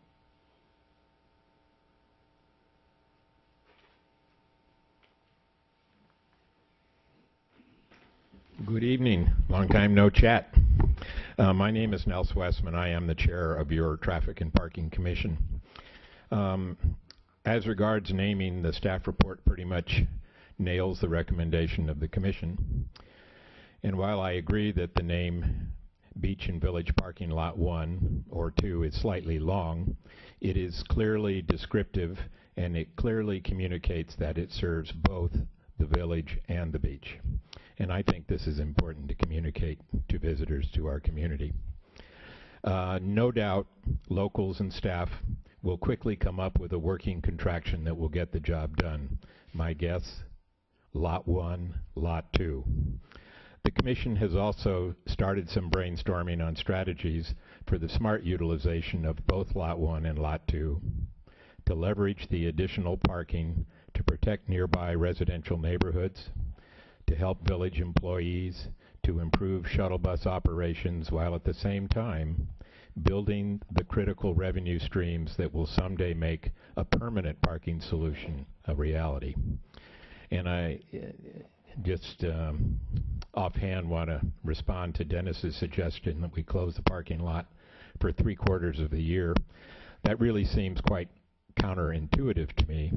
And it also seems that all of the people that have invested well over $1 million in creating this temporary facility, we're kind of getting shortchanged if we're only allowed access to it for 1/4 of the year. So I would definitely urge the council to go slowly on the concept of closing that parking lot. If just 1 or 2 or 3 cars park in it, that's better than them going and parking in the neighborhood. Thank you very much. Thank you, Nels. Anyone else?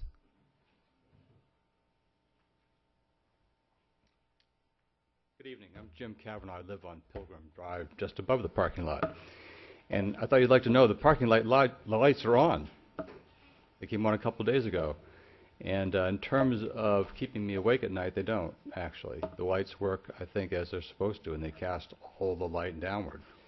And actually, you thought I was going to complain, right?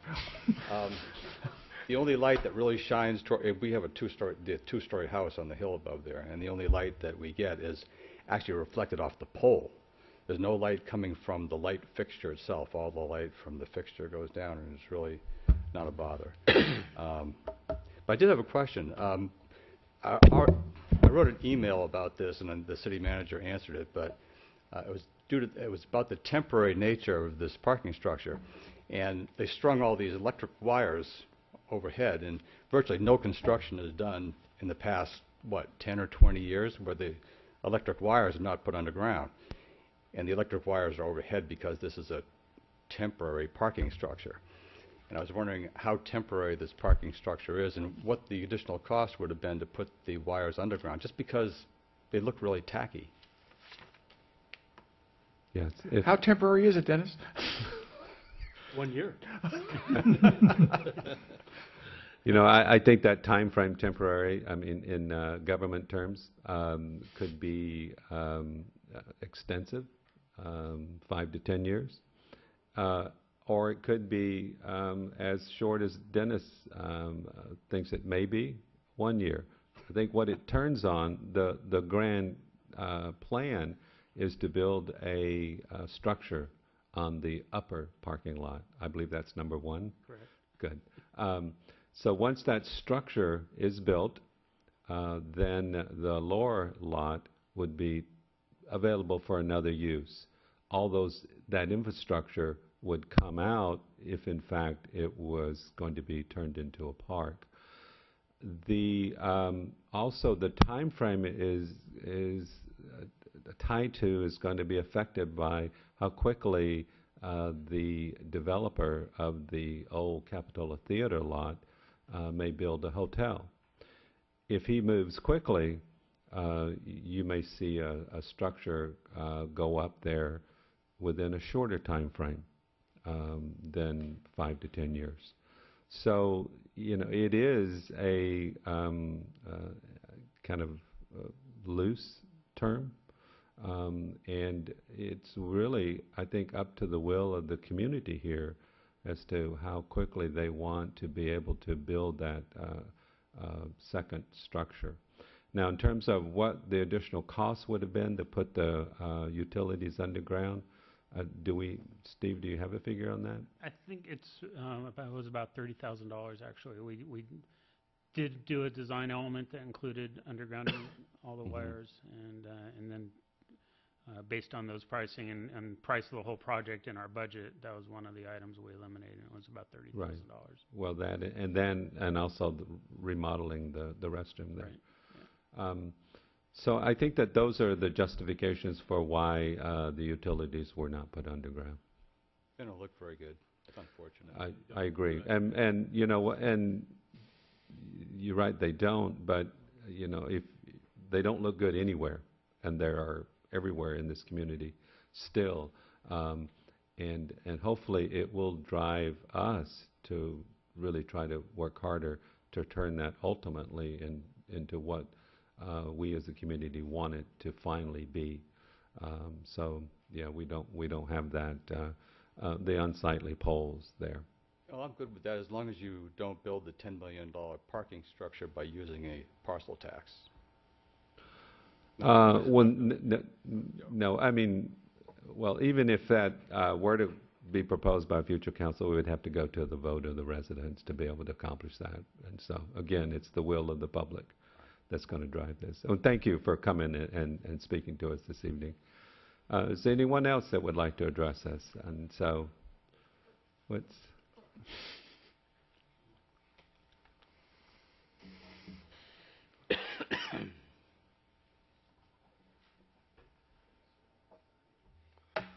Hey, James Wallace, 608 Gilroy Drive, Capitola. I was a member of the GPAC, the new general plan that you guys, I think the Planning Commission passed it. And I just wanted to remind everybody that in the general plan, first of all, I want to say we're really glad to see the council and the parking commission work together to get this temporary parking lot up and going. It's something we really needed, so it's good to see government working like that, and that's great. Just want to remind the council that the overall feeling from the general plan, and it's in the general plan, from all the public meetings we had at Jade Street, the community really wants to see that eventually turn to open space sooner than later. So let's not lose, and if I was hearing Mayor Story say, hey, maybe even having those ugly wires up there will get it done quicker. So then remind you guys, let's get a plan going, a strategy to see how we can finance the next phase of this. Because when you walk that property, it'd be a real shame to see it just a parking lot. And, it's a wonderful asset for the community. It's right in the center of town. It could be used for so many things, and the community could decide that down the road. So from what the council is saying tonight, I'm encouraged to hear everybody saying, well, I hope it's not 5 to 10 years. I'd rather see it be 3 to 5 years. Hopefully, I think that's realistic. But are you going to have a team or financiers that could show you how it could pencil out, how we could pay for it? Is there plans to get that together to have, the experts look at putting the pencil on and saying, if 2 and 2 make 5, can we afford this thing? So please get that together, because the community would really benefit from having that eventually revert back to open space. And we have the Rispin, and it's supposed to be open space, but the community is really not allowed to use it. So I'd hate to see another beautiful place of Capitola be turned into a place where you're just going to park your car and when it could be used for such a better thing. So all in all, good luck. And with the junior guard parents, have you talked with them, Steve, about a strategy to get the moms to use that?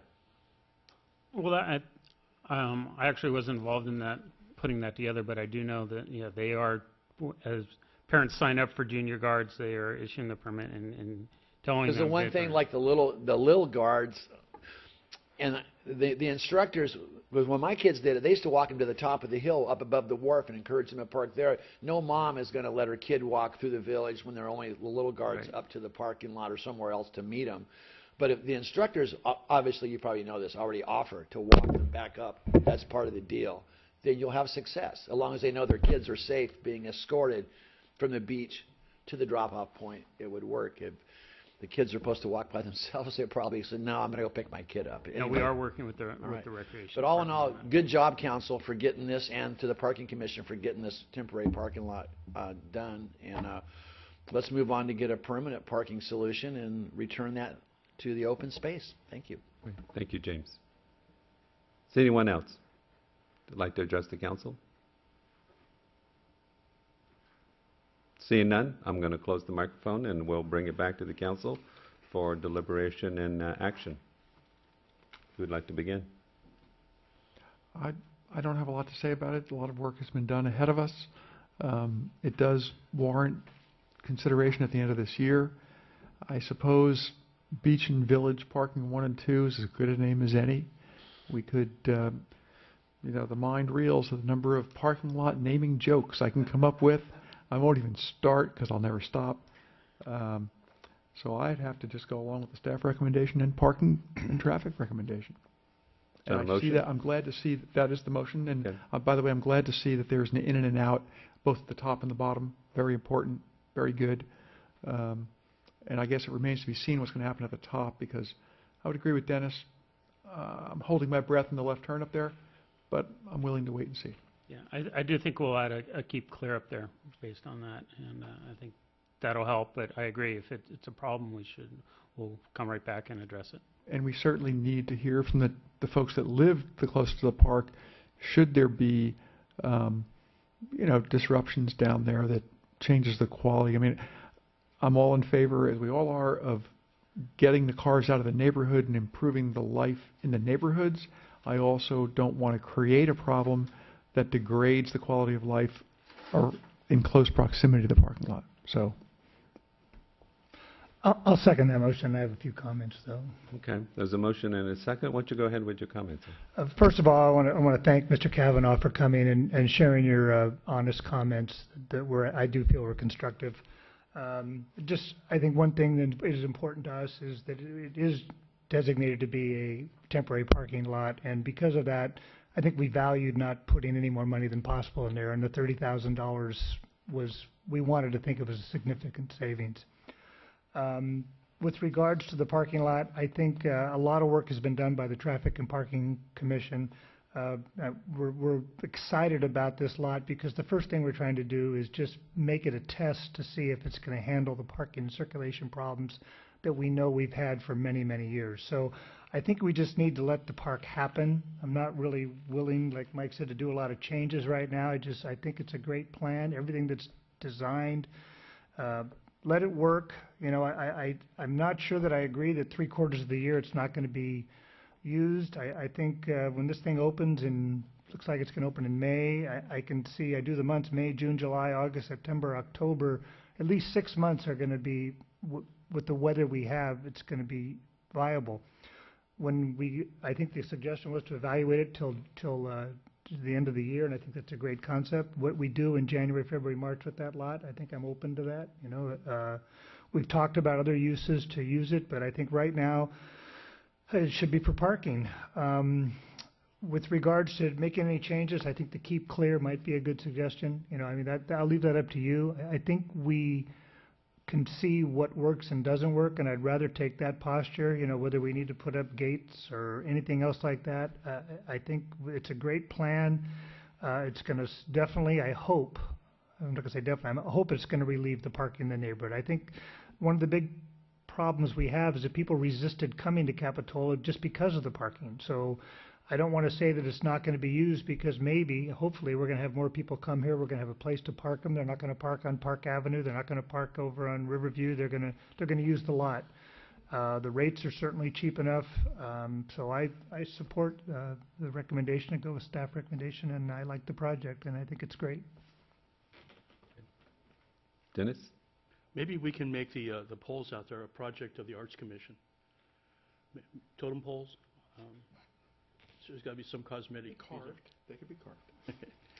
Or at least painted. It's dark color. Dark. It's not hidden my feeling on this parking lot, and it breaks my heart to look and see what we've done down there. But I can't turn back the clock. I have to deal with it and make it operate the best I can with the situation.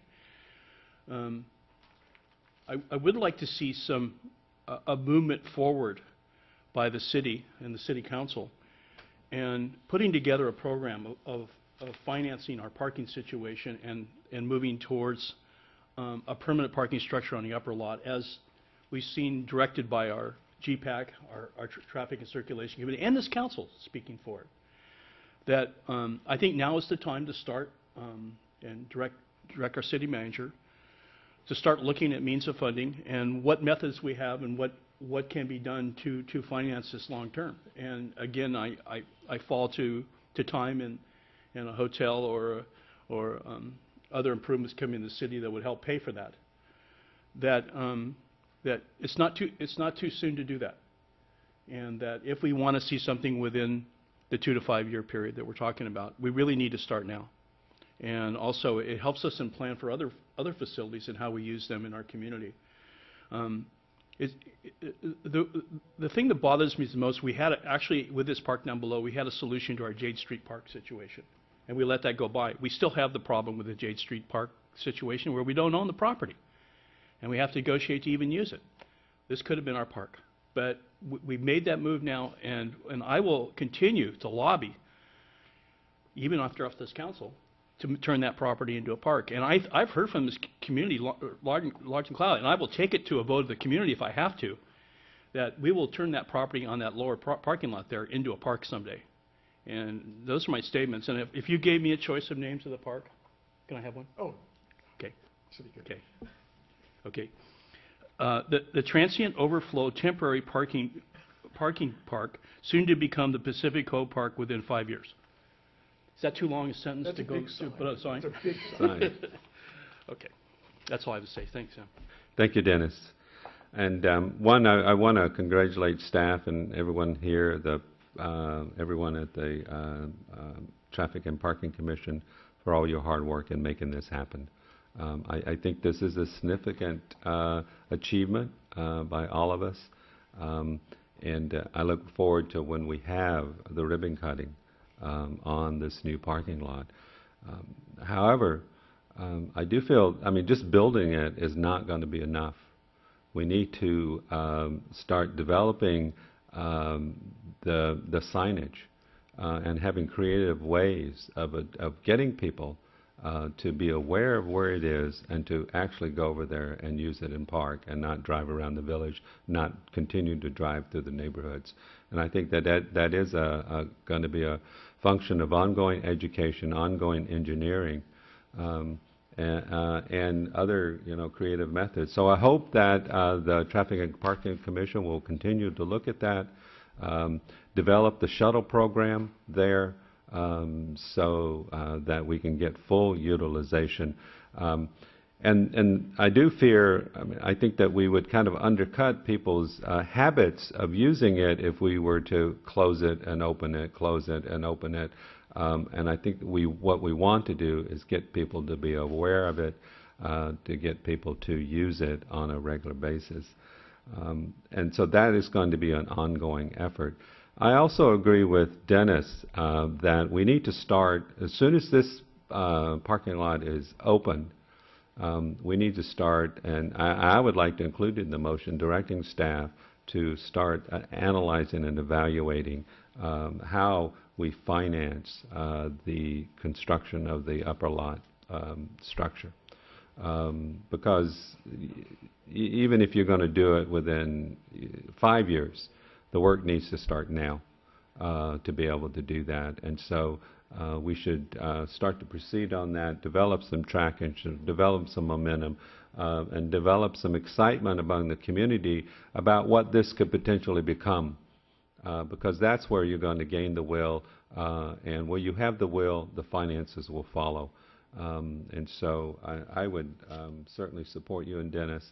I'll be long off the council by that time that happens, but at least I would hope that I was a part of making that into a really jewel of an. I mean, I would like to see it as open space, as a park. I'm not going to dictate the future councils of the community about ultimately what they want to do with that property, but that would be my vision. So if the maker of the motion is amenable to that amendment to it, thank you. And the second as well? Yes. I appreciate it. And so I think enough talking. So all in favor of the motion? Aye. Aye. The motion passes unanimously. Thank you, everyone. Thank you, everyone, for coming this evening and speaking to us. Which will bring us to item C, which is design. This must be Steve night. Is this what's going on here? Consider finalizing the design and funding for the Esplanade and Stockton Avenue intersection improvements and authorize advertising the project for construction bids. The recommended action is to approve the Esplanade and Stockton Avenue's intersection improvements and to authorize the advertising of the project for construction. Steve, take it away. Once again, good evening. The council actually initiated this project or approved some plans in February for this project. Fortunately, as we've delved into some of the details a little farther, we've found it necessary to make some changes. And then in addition to that, there's been discussion of potentially trying to encourage more cooperative public-private funding for sidewalk improvements in the village, which have a direct bearing on the scope of work on this project. So tonight we're going to kind of talk about all sorts of details with this project and try and finalize the scope of what we go out to bid with, what gets constructed now, maybe what gets delayed, and try and move forward. So the minor revisions that were included in the plan sheet that's in your agenda packet is new ADA guidance. I wouldn't call them regulations. Encourage ADA ramps at the corners to be separate so that you don't have one that kind of spits you out and you go either direction. They align with the crosswalk. So we have done that. We've have a separate ramp for each direction of the sidewalk. We've changed the bulb out to include an in-ground planter. Originally, we had planned to just use the pots there, and I think the thought was it would make more sense to have an in-ground planter. Probably still utilize a couple of the pots there, but that's a pretty minor change. And then there was requests to look at potentially widening the sidewalk on the eastern side of Stockton Avenue. And we have facilitated that, although it does involve potentially removing a single 24-minute parking zone in that spot. Possible scope change of the work, like I mentioned, is whether we want to consider removing all the sidewalk reconstruction from this project, just focus on the crossing improvements so that we can seek to facilitate cooperative public-private funding. And this is really evolves from the Esplanade sidewalk project, which we're 95% complete with at this point, where we've partnered with all the property owners of the restaurants along the Esplanade and essentially split the cost of widening and putting a new sidewalk in that area.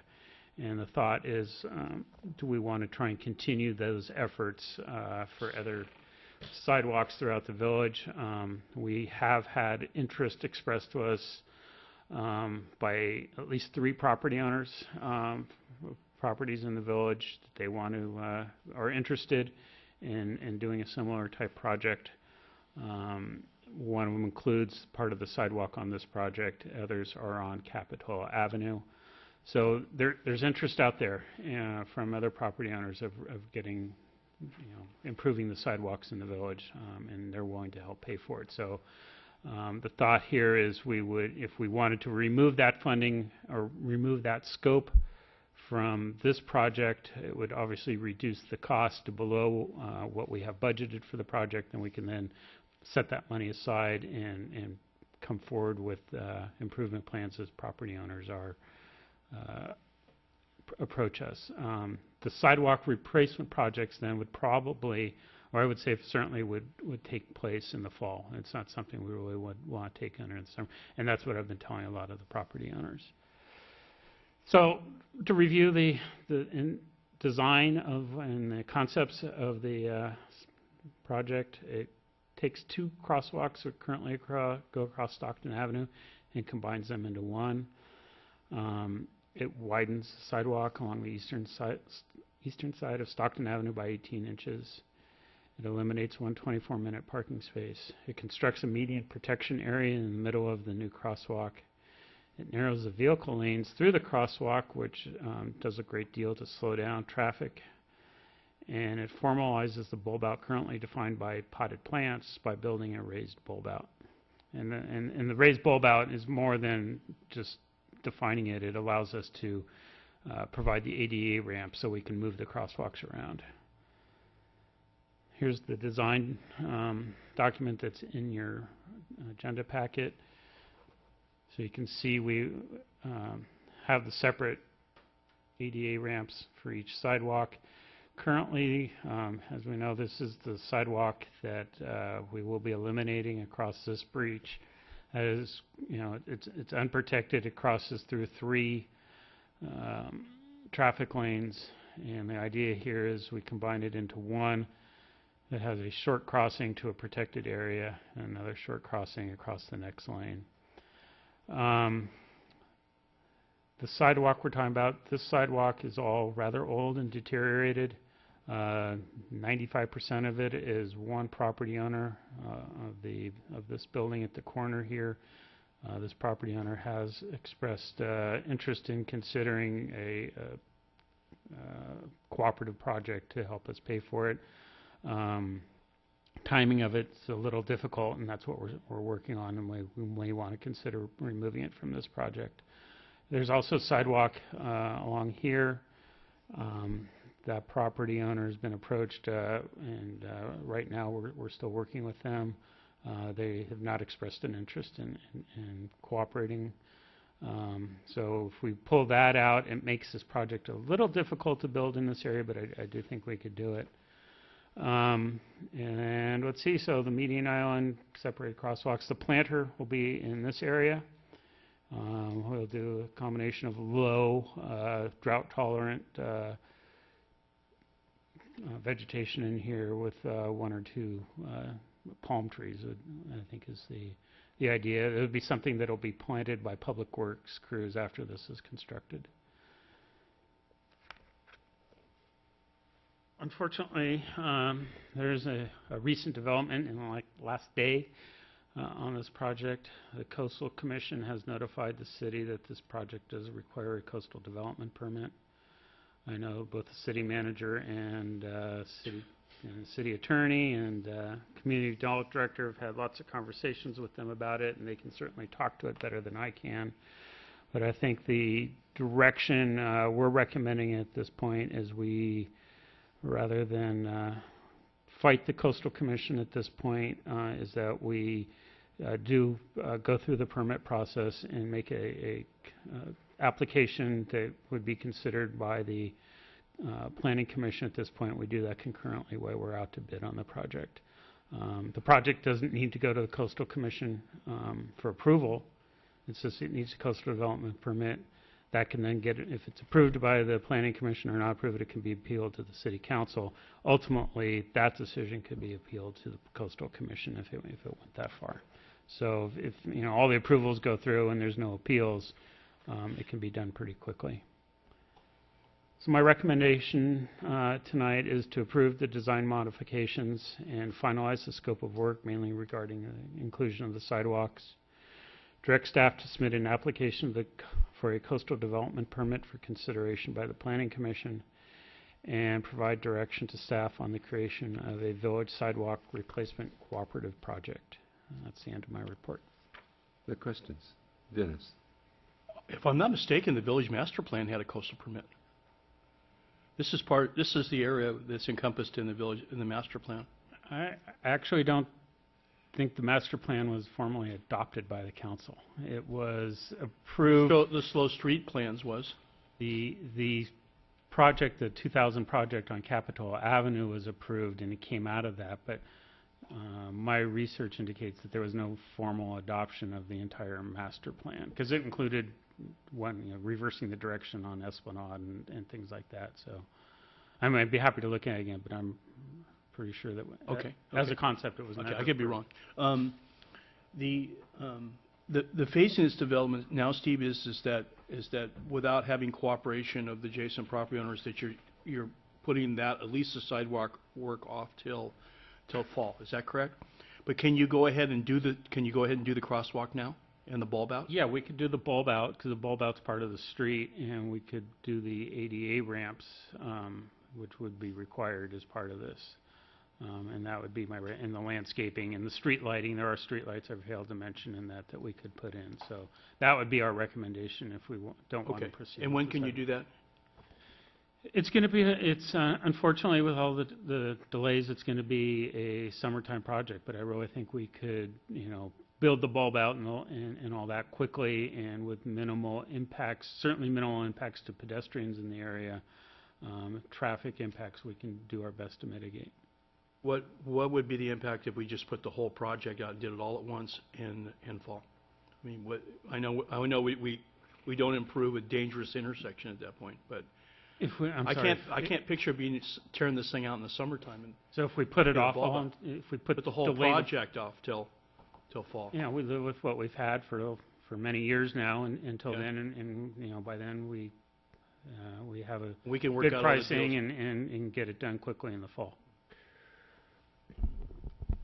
The property owner, Mr. Dwares, who owns I guess it's called the Polar Bear now, I want to call it Violette, they have indicated an interest to potentially moving forward more quickly.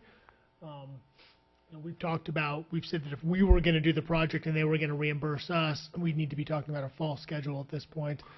They've indicated that if we have plans and specs, they may be interested in building it and having us reimburse them and having us inspect it. And they think they may be able to do it more quickly. So there's one scenario in which we could get all the work done coming into the summer. But the urgency, I think, is not. It's been this way for a long time. So I do think we could live with it through summer if we wanted to. We're in the middle of Easter week now. There really isn't a long break between now and summertime. It may be better just to put this thing off until we have everything ready. We have agreements with the other end of the sidewalk, which we don't have agreement on. That would be the north. Is that the north end?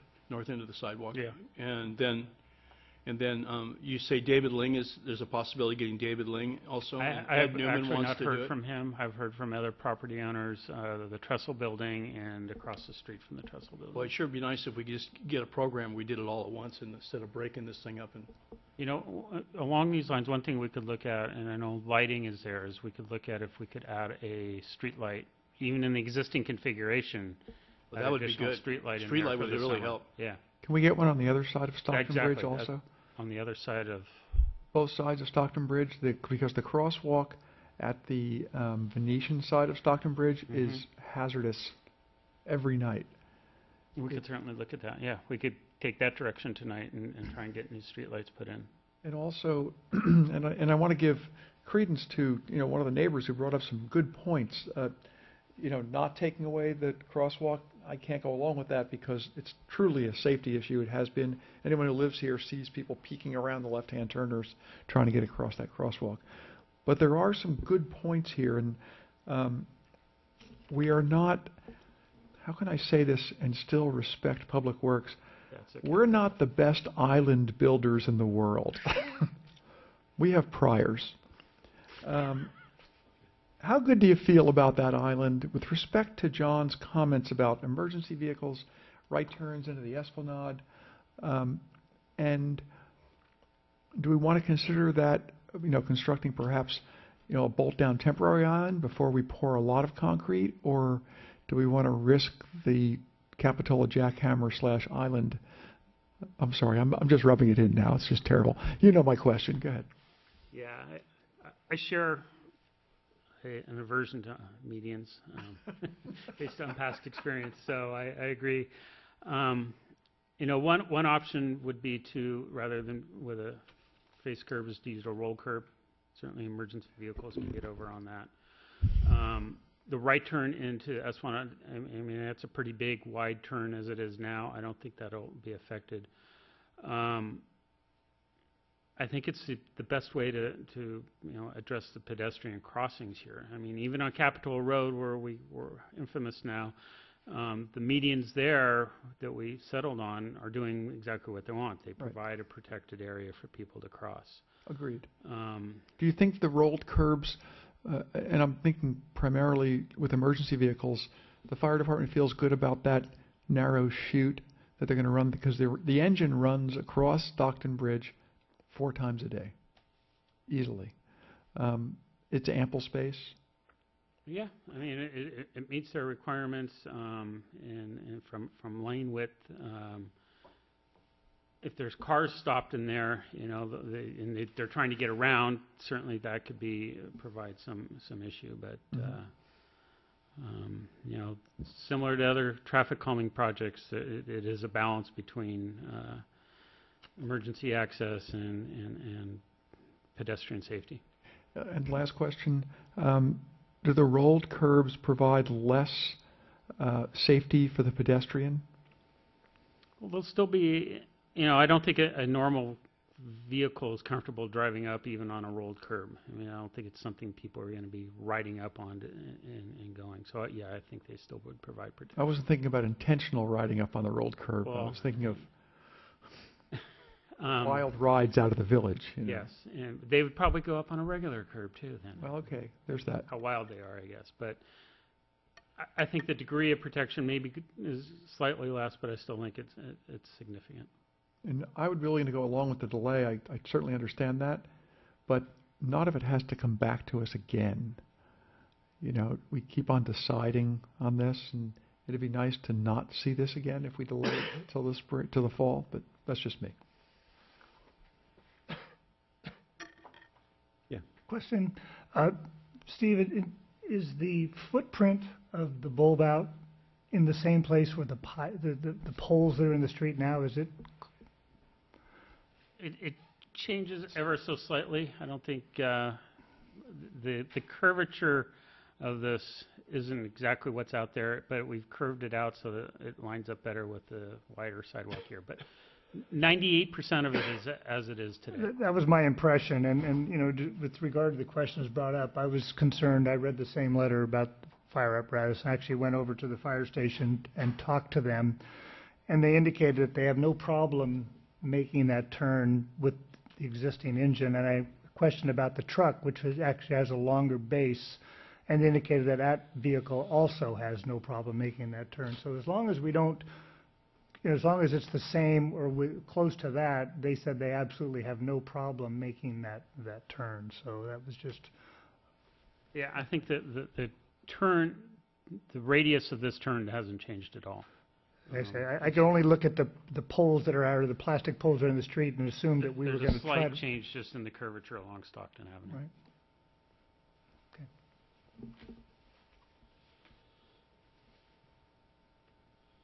Okay. I was going to ask about the median, Steve. I mean, is that distance on that crosswalk, I mean, is it really long enough to warrant a median? I mean, it's not like Capitola Road. I mean, that was a huge distance, and I think it made a lot of sense up there, but this seems to be, much narrower. Does it encourage more pedestrians kind of being stuck in the middle when otherwise they would just go all the way across? I think it does two things. A, it provides some protection if a car's not looking and continuing. And the problem we have now is, the car, there's no stop controls or any other controls in this intersection, so cars are rolling through, they're not looking for pedestrians. Mm-hmm. If you're on the one corner and there's a car on the other lane farthest from you, and they don't see you, you're kind of sticking your head out there, and it just shortens the crossing. I don't see people really getting stuck in the middle. I think, you know, they're still going to be visible. They're not hiding them or anything. It's just gives them more protection. And it also, by narrowing the road, I think it forces cars to slow down. You know, that's one of the prime traffic calming measures. The benefit, right. You narrow roads, people have to drive slower because you can't drive, you know, comfortably through a narrow slot. So I think it provides those two benefits. Certainly, you know, this isn't Wise Capitol Road. No denying that, but I think the benefits of it and the amount of traffic we get here, certainly the intersections, you can see up at Stockton and Capitol Avenue, we did bulb outs to shorten the intersection. And that has worked very effectively. I think that's the whole key, is to shorten the crossing. Fortunately, I don't think a bulb out on this section would be as viable in this location, to do two bulb outs here. It works here. I mean, we're using a bulb out here to shorten this. Right. Okay. But you know, I'd be happy to look at it, but I think the median is a good solution here. Yeah. Go ahead, Mike. Steve, you are going to remove the ADA ramp that goes from Peters, Yeah, there's a ramp where this old crosswalk is. There's a but I'm ramp talking here. about that. That'll get removed. This will get removed. A little further up there. Where this one will get removed. That will get removed. Okay. And this one will not be built. Got it. We left these in now. We're still going through the concepts here in case there was interest in maintaining this crosswalk. Here's the way we could do it, but those would not be built. On the delay, would we lose Peter Dwyer's, involvement, or are they eager to proceed with this in any event? So, my contacts with them, they wanted to move. Would we lose them? I don't think so. They didn't suggest as much, but the property manager just said, "Yep, I looked at it. Looks like it needs to be done. Let's get it done." Do we have a plan line done for that area, Steve? Yeah, Bowman and Williams is working right now on finalizing all that sidewalk design. So I'd hope by middle of next week we have plans to him so that he can be looking at it. And Are we being told that we have to have a coastal permit for changing your sidewalks?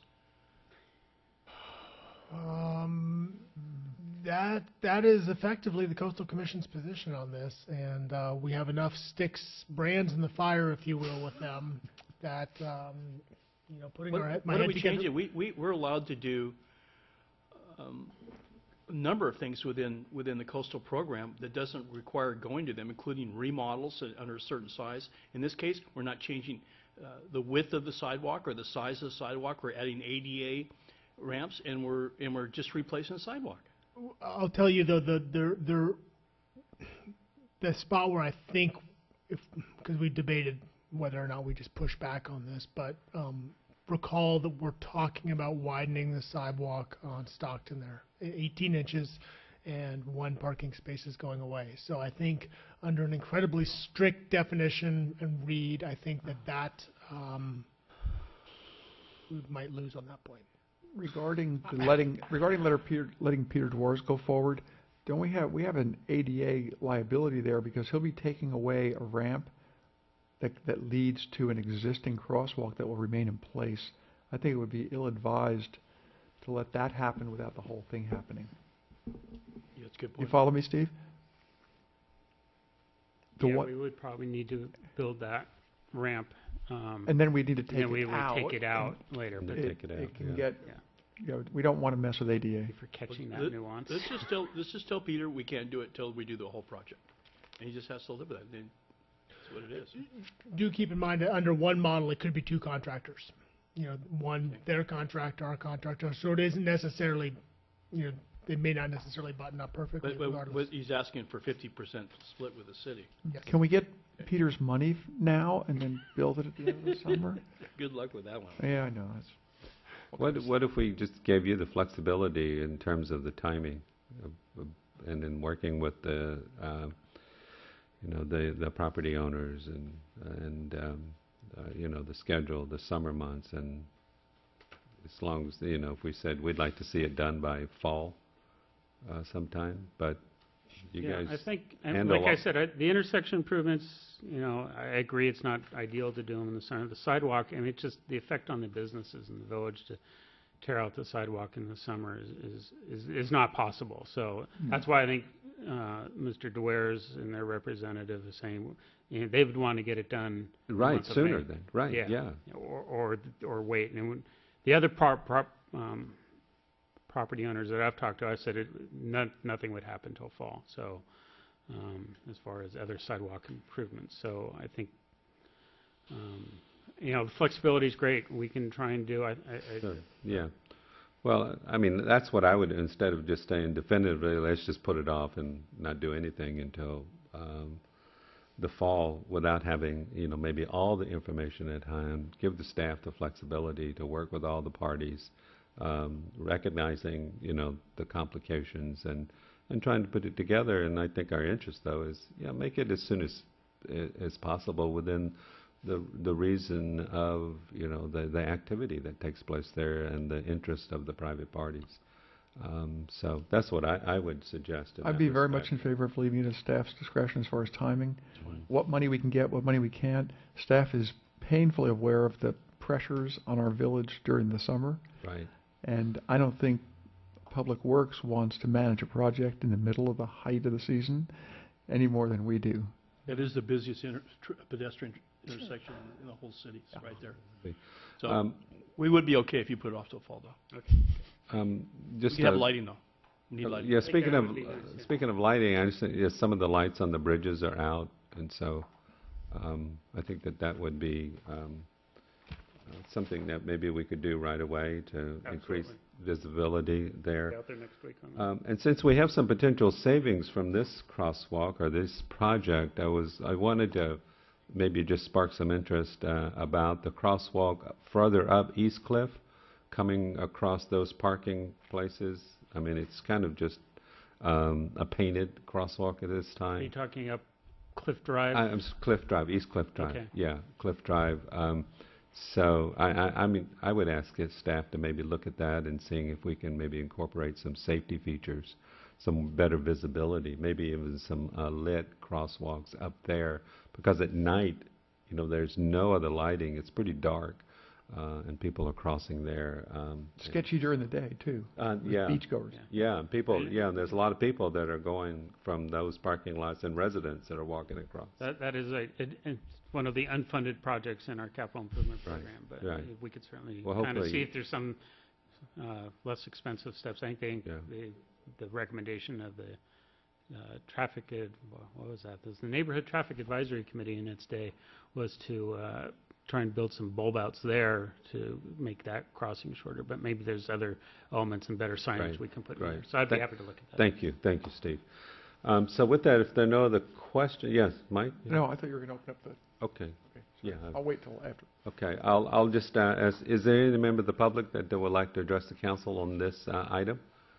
Seeing none, I'm going to bring it back for council action. I'll move for approval as recommended by staff, giving them a leeway on the timeline and bringing other property owners into the fray, and that we, if the project's put off until fall, that we, before summertime, that we add lighting along that crossway on both sides of the street to whatever is feasible there. I will second And both that. sides of the bridge, too? Yeah. Okay. I will second that, and I have a question of the chief. And would you leave that map up there? I'd like to satisfy my curiosity and questions I've been asked countless times. Many people receive tickets for driving through a crosswalk while pedestrians are present. If a pedestrian is on the other side of a pedestrian safety island, can the traffic legally move across the crosswalk on the other side of the pedestrian island? This is not a pop quiz, but... The way I understand and my recollection of the traffic laws is the vehicle actually has the right of way until they yield that to the pedestrian. In other words, until they stop. It's not as though you can just step off a sidewalk into the crosswalk as traffic is moving. And that's always been a bone of contention with pedestrians, in that you have a free chance just to walk across because you're in a crosswalk. You actually have to wait until the vehicle yields to you because the roads are actually designed for vehicle traffic. Really? Yes. Thank you for I that. thought it was just, The opposite. I thought it was just the opposite, that cars needed to yield to the pedestrians. Once the vehicle yields to the pedestrian who enters it, then they have the right of way. So they can't stop to wait until they get a good shot, in other words. Okay, got it. Okay. It is Wow. very confusing, but yeah, and it happens a lot where people get rear-ended because somebody stops and to avoid hitting a pedestrian who just leaves the crosswalk before the vehicle yields to them. Rudy, I'd hate to go back to people driving cars and tell them they have a right of way and a crosswalk. Now, unless the laws change over Johnny, please don't put that in the paper tomorrow. unless the law has changed over the couple of years, that's always been my recollection is that. Can we get a sign made that says that? We need Ramona to weigh in on that because she's our street smart person. To offer another answer Thank to, you, Chief. to the question is, my understanding is this is considered one crossing from one side of the street all the way through the other street. So once they've yielded, even if they're on the other side of the pedestrian safety zone, they must continue to yield until technically they're all the way across the street. Okay. So Good. the island does not, provide the vehicle right to go. You mean I through. can't hit cars with my cane? Yeah. No, I've bumped them with a wheelchair once or twice. So with that, I'm going to call the... Just one comment. We'll make it quickly. I have a clarification I'd like to make. Oh. I just want to reiterate that it's to support everybody else that I think it's better that we delay this project and do it right. It seems like there's too many complications that are involved with sidewalks and access. And I'm glad that we're supporting the cooperative program. I think that sends a good message to all the other business owners, and I think we possibly might even, Dennis, you mentioned, I'll personally am going to go talk to David Ling and see if we can incorporate that portion also. And to do it all in the fall would be, we have so much going on, but I think it would be, this is a great project, and if it's done and coordinated and we go through the Coastal Commission, I think it's a great idea, so I do support this. Right. Thank you, Ed. So I think Good. Councilman Bottorff actually answered it in here, but I just want to make sure our council direction is to establish a cooperative fund, and we'll figure out funding later, but for right now, we'll create that fund and seek cooperative replacement projects in the village. And thank Ed for bringing up the idea of extending that sidewalk to be even with the rest of it from wine time on. Oh, it's going to make a world of difference. Yeah, I think the wider sidewalk in front of the restaurants now is so noticeable, and Yes. I think we'll have the same feel there too. Okay, one thing we have to consider, if anybody's been down there, is the color of the sidewalks we're doing before we do this next phase, because we do have a problem in front of the restaurants already. The new color's blue, so we won't Blue? have a problem. No, Yeah, dark brown would probably be more. And along those lines, we'll be talking to the businesses and trying to get It's some more of an art than a cooperation. science, that concrete coloring thing. Okay. With that, I'm going to call the question. All in favor of the motion? Aye. The motion passes unanimously. Which brings us Thank you, to Council. the BRIC program. This is to consider implementing a village personalized BRIC program. Yay. Lisa. Yes. Thank you, Council. What I have before you is a request to bring back the personalized brick program, which, as you can recall, we did that back in 2002. And we sold 1,700 bricks and made $60,000 for the city for the sidewalk program. And over the years, we've had a lot of requests to bring this program back. And since we are doing the new sidewalks there down on the Esplanade, so this is perfectly timely to ask if we can bring back this program. It's a big program. It's a big deal to try to implement and to administer. And so what we are recommending as staff is to authorize the Capitola SoCal Chamber of Commerce to administer this program on behalf of the city, and in exchange they will collect 50% of the proceeds of the program. We are working to identify somebody who will do the engraving of the bricks. It's not easy. The company that did it before is no longer available. And the question is going to be whether we are able to do the bricks in place, or whether we'll have new bricks. They will be engraved off-site, and then once we have a band sold, then we'll have them placed in the particular location. So I don't have a price yet for you. I don't have a lot of specific details because we're working with a couple of vendors to get the price under control because it can be quite costly. So the recommendation is to go ahead and move forward with this program, and we'll flesh out the details and share the proceeds with the Chamber of Commerce, and the proceeds from the city would go into a sidewalk replacement fund. That's it. Are there any questions? Yes, Dennis. Just to give you a little institutional history in this thing, that I was involved with the first one. And why we did this to this day, I don't know. But what we did is the chamber actually did all the work, raised the money, and gave all the money to the city. No, we split it. No. No, we split it No. last time, I think. No, Really? All of it went to the city. Every penny went to the city. How did Tony let us get away with that? I know. Times have changed. So in thought that all of the 60,000 went to the city last time with this thing. If you do this program and the chamber really becomes, it's a logistical nightmare because you have to lay out people's individual bricks where they are, meaning that some people like to be in front of the ice cream store, some people want to be over in front of Paradise Beach Grill, and so that part there is not taking any more staff time on this thing, not taking any more public money on this thing. All the work has to be done through the budget of this. I would not be afraid of giving all the money to the chamber. They didn't take any out the last time. They're going to administer this, and the chamber puts money back into our community, back in the form of support of local businesses. So I'm not afraid to give them all the money that's made from this. I'm not afraid of that either. And my big question is, I know what the intent was last time, but this fabled village sidewalk fund that never really existed and never really saw any money, even though we took it all in, it sort of disintegrated into the general fund. And there were even suggestions to have it be used for cleaning sidewalks, and that never happened. So, rather than see it just dump into the general fund, I'd have no problem with giving it to the chamber and have some good done with it. I'd support you in that. Okay. Just to get a clarification about the proposal, it's to give the profits, 100% of the profits, to the chamber. Right. And then, they would cover the cost of the engraving, the Any installation. expenses to go against the project. Right. Any of the profits. Well, we'd hope to recoup that. The cost of the brick, when people purchase it, it's going to be not only the cost to do the program, to implement it, but it would be the profit as well. And for clarity's sake, I think our thinking was that it would go into the sidewalk matching fund that we just set up here at the previous item.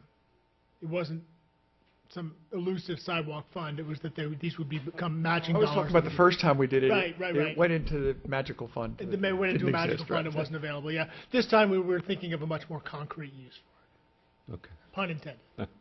Oh.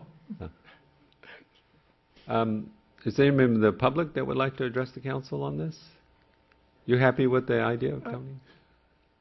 She stayed here till 9:30. Till 9:30. Tony has to come and talk to us.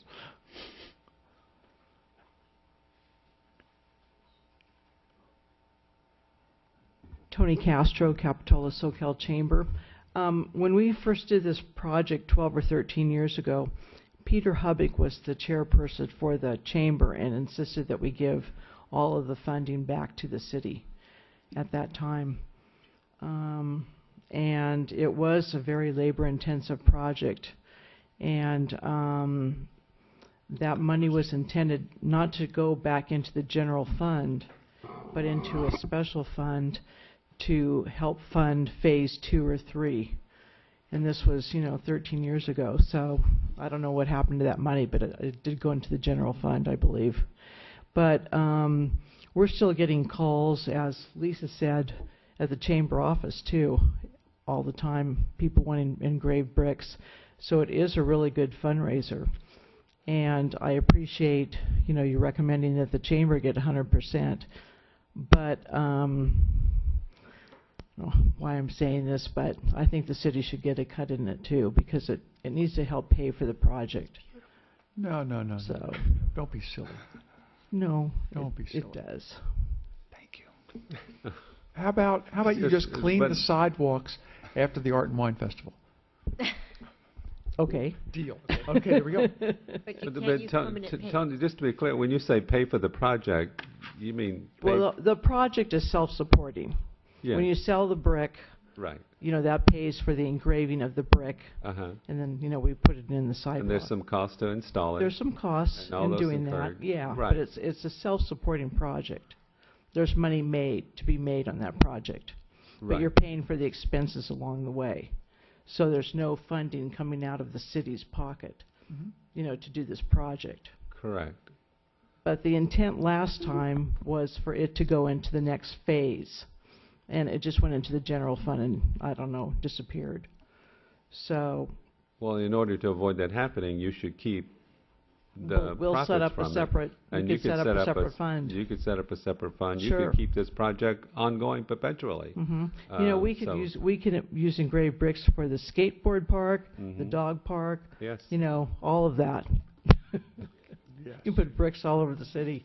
There's bricks everywhere. Yeah. Lousy. Yeah. Help pay for those projects. Yeah. Okay. Well, thank you for your general offer, but I have a sense it may be rejected. So, thank you. Okay. So, anyone else who would like to address the council on this item? So, I'm going to bring it back for council action.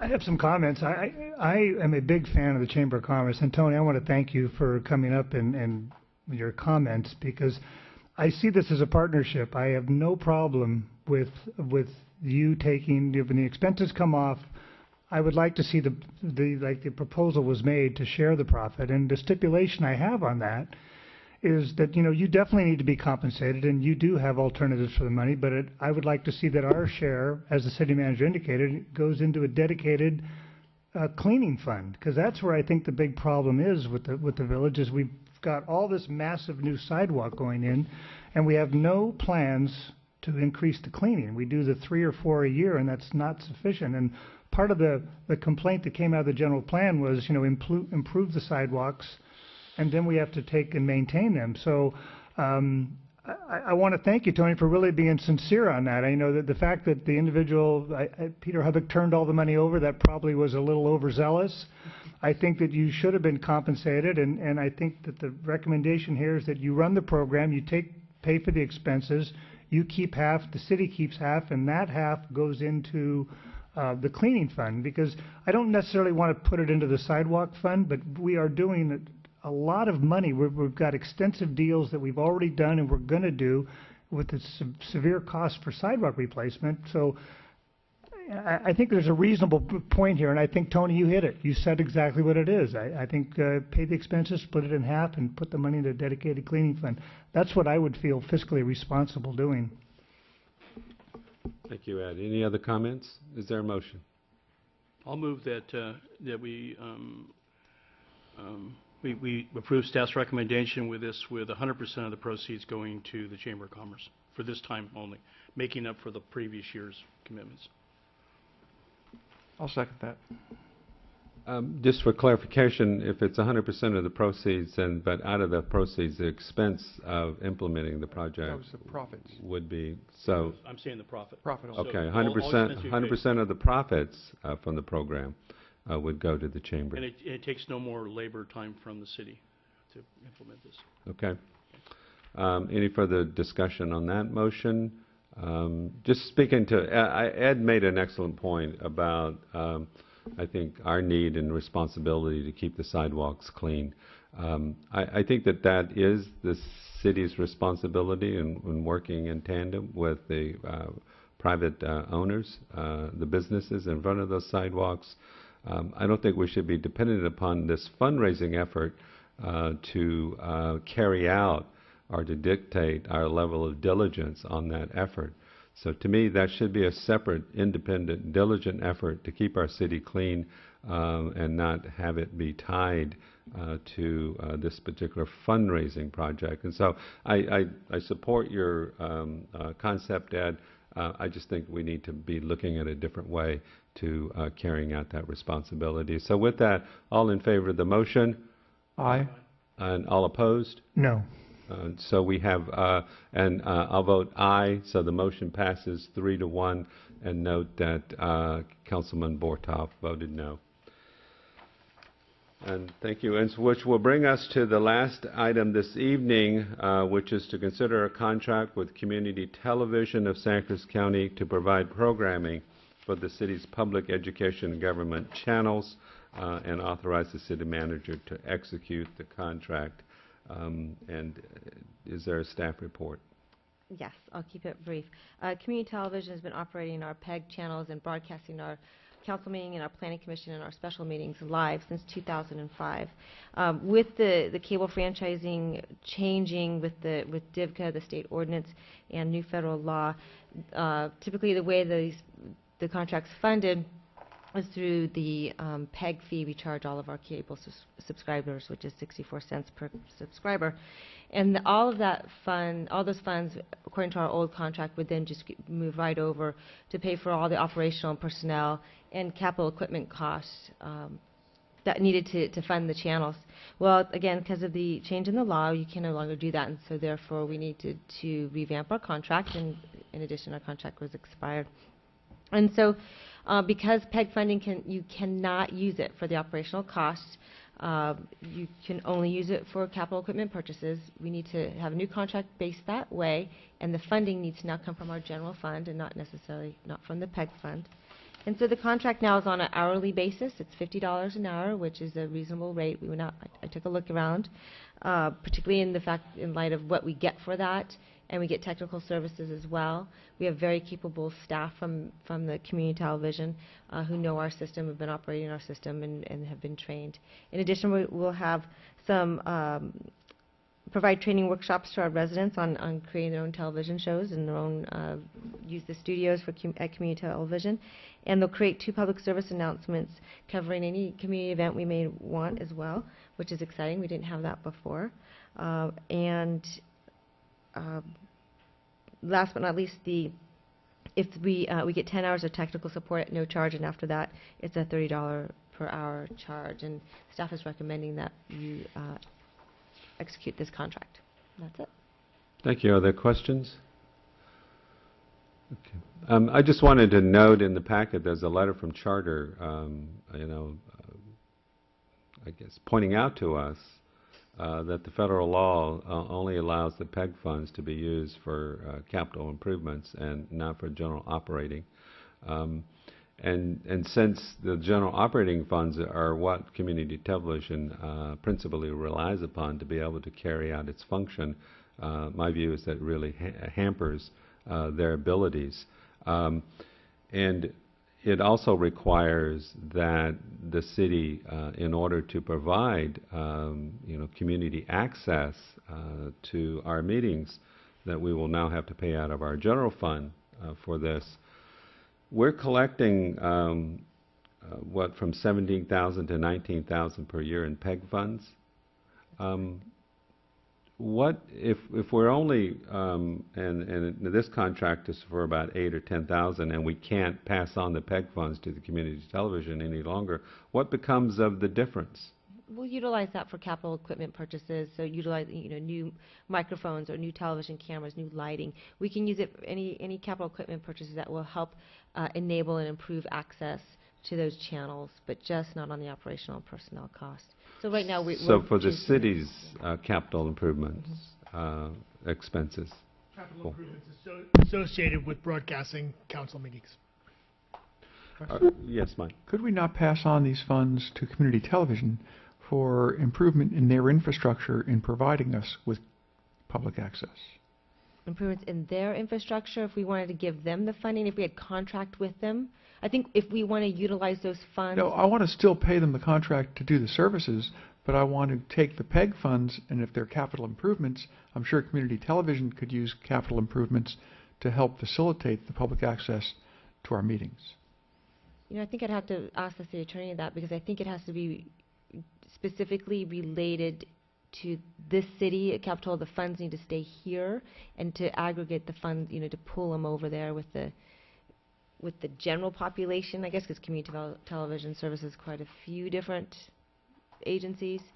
I'm not sure what the legality of that. Well, if we get together with the other cities and all of us contribute some of our PEG funds. I think that community television would benefit, the cities would benefit, and Charter and Comcast can benefit.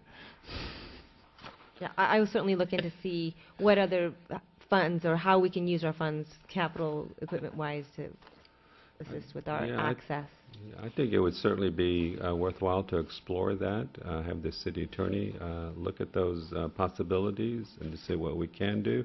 I would also like to explore what percentage are we charging Charter for these PEG funds? What percentage? Well, it's 64 cents per subscriber. It's a pass-through, so we don't charge Charter necessarily for it. It's a part of the rate that's charged to the customer. In addition to the franchise Charter fees. collects it from the customer and passes it on to us. And I was just wondering, what percentage is that of the typical, Charter bill? And does Charter have the ability to pass this on to the subscriber? To pass on the PEG. Are you suggesting that we change the PEG rate? Well, that's what I'm ultimately getting to. We yes. actually have it in our ordinance. It's set at 64 cents per subscriber, and the DIVCA law forced us to set that amount. We couldn't raise it. We're limited in what we can do in raising it. You certainly can drop it, but you can't I thought raise the it. maximum was 5%. That's our franchise fee. It's different. It's two different. And the PEG fee doesn't also correlate to that? No, our percentage? No, there's two separate. So the 5% for the franchise fee of the total revenue collected, less the PEG fee. And the PEG fee is a separate charge, which we set in our municipal code because of the DIVCA law that came through, which it set a maximum amount of what we could set it at, what was our existing rate, so that was all that we could set it at. Okay, so we're currently at the maximum that we allowable by the state law. That we can charge. Okay, well, I think we should certainly look at the possibility and feasibility of whether or not these PEG fees can be, passed on to community television for their infrastructure. I didn't read that in the letter from Charter concerning their prohibitions. So I think that would be worthwhile to also look at. I'm going to ask if there's any member of the public that would like to address the council on this item.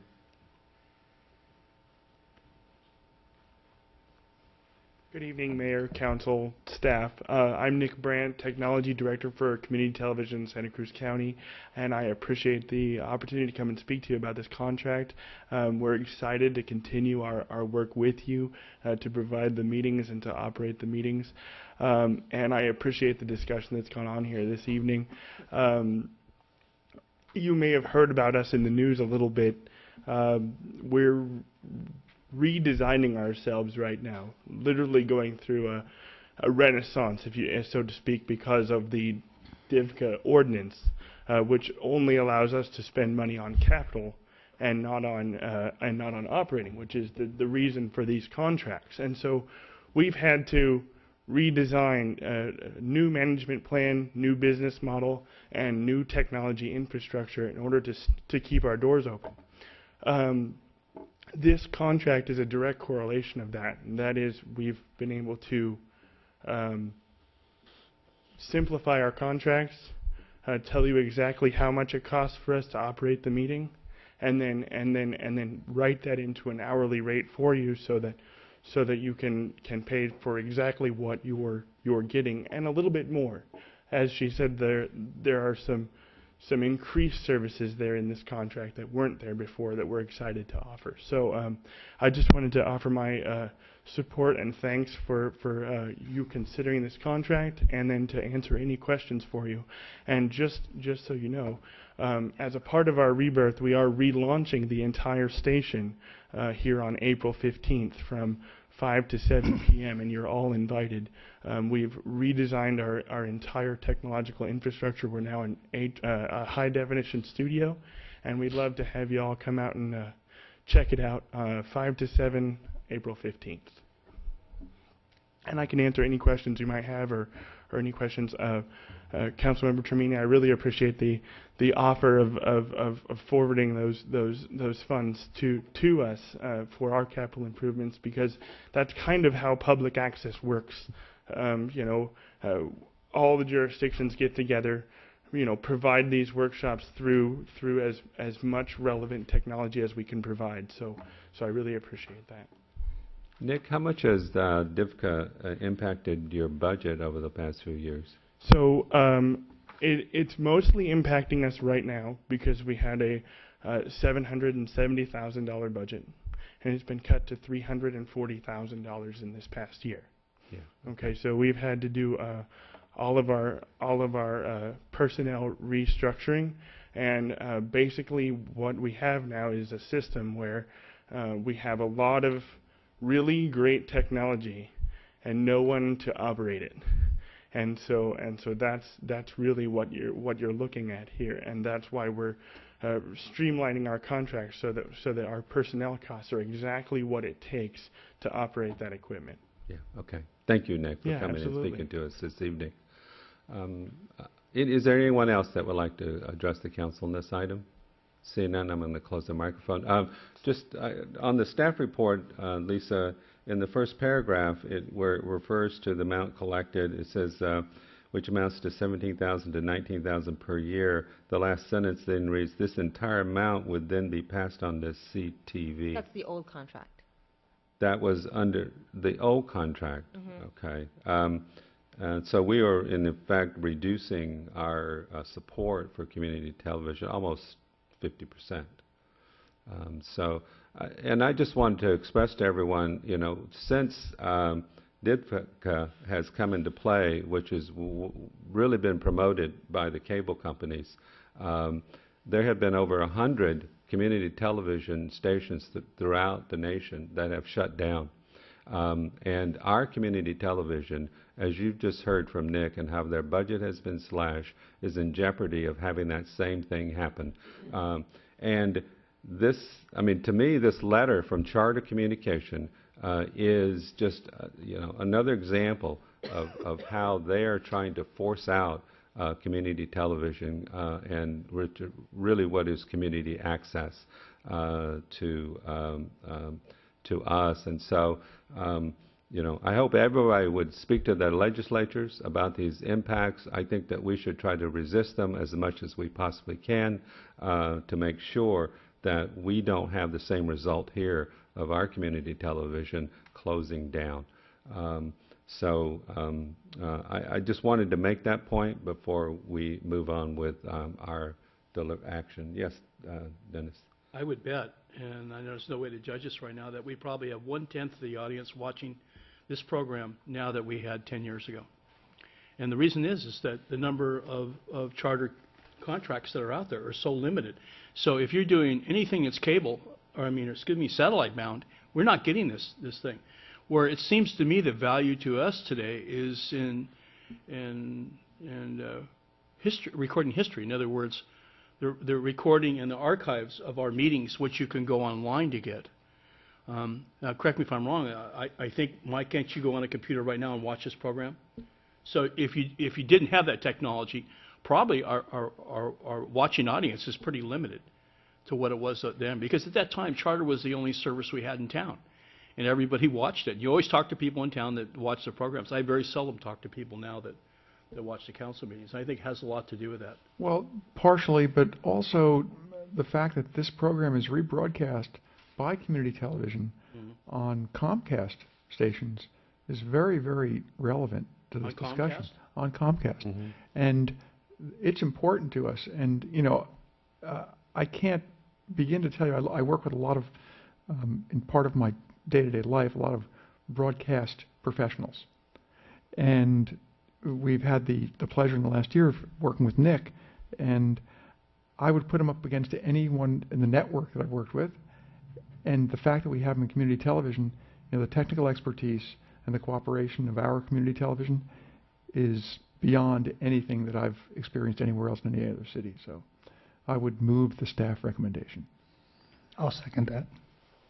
But to add, I would like the staff to evaluate whether or not we can somehow, get back up to the levels of funding that we have had in the past, and whether that's to build in infrastructure support for community television. And that is part of my motion, Yeah.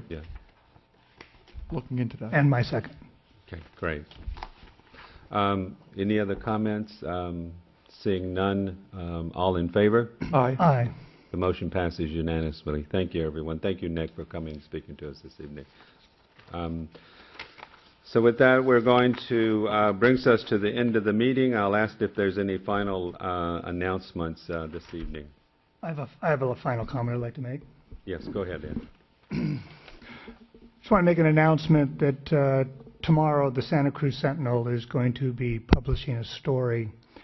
I'm not going to go into the details of that story, but the nature of the story is that I was arrested in January of last year. There was a lengthy investigation that went on, and ultimately the charges were dismissed.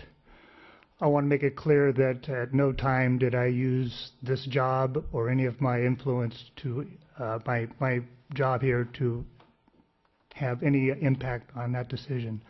And that's all. Thank you. All right, thank you.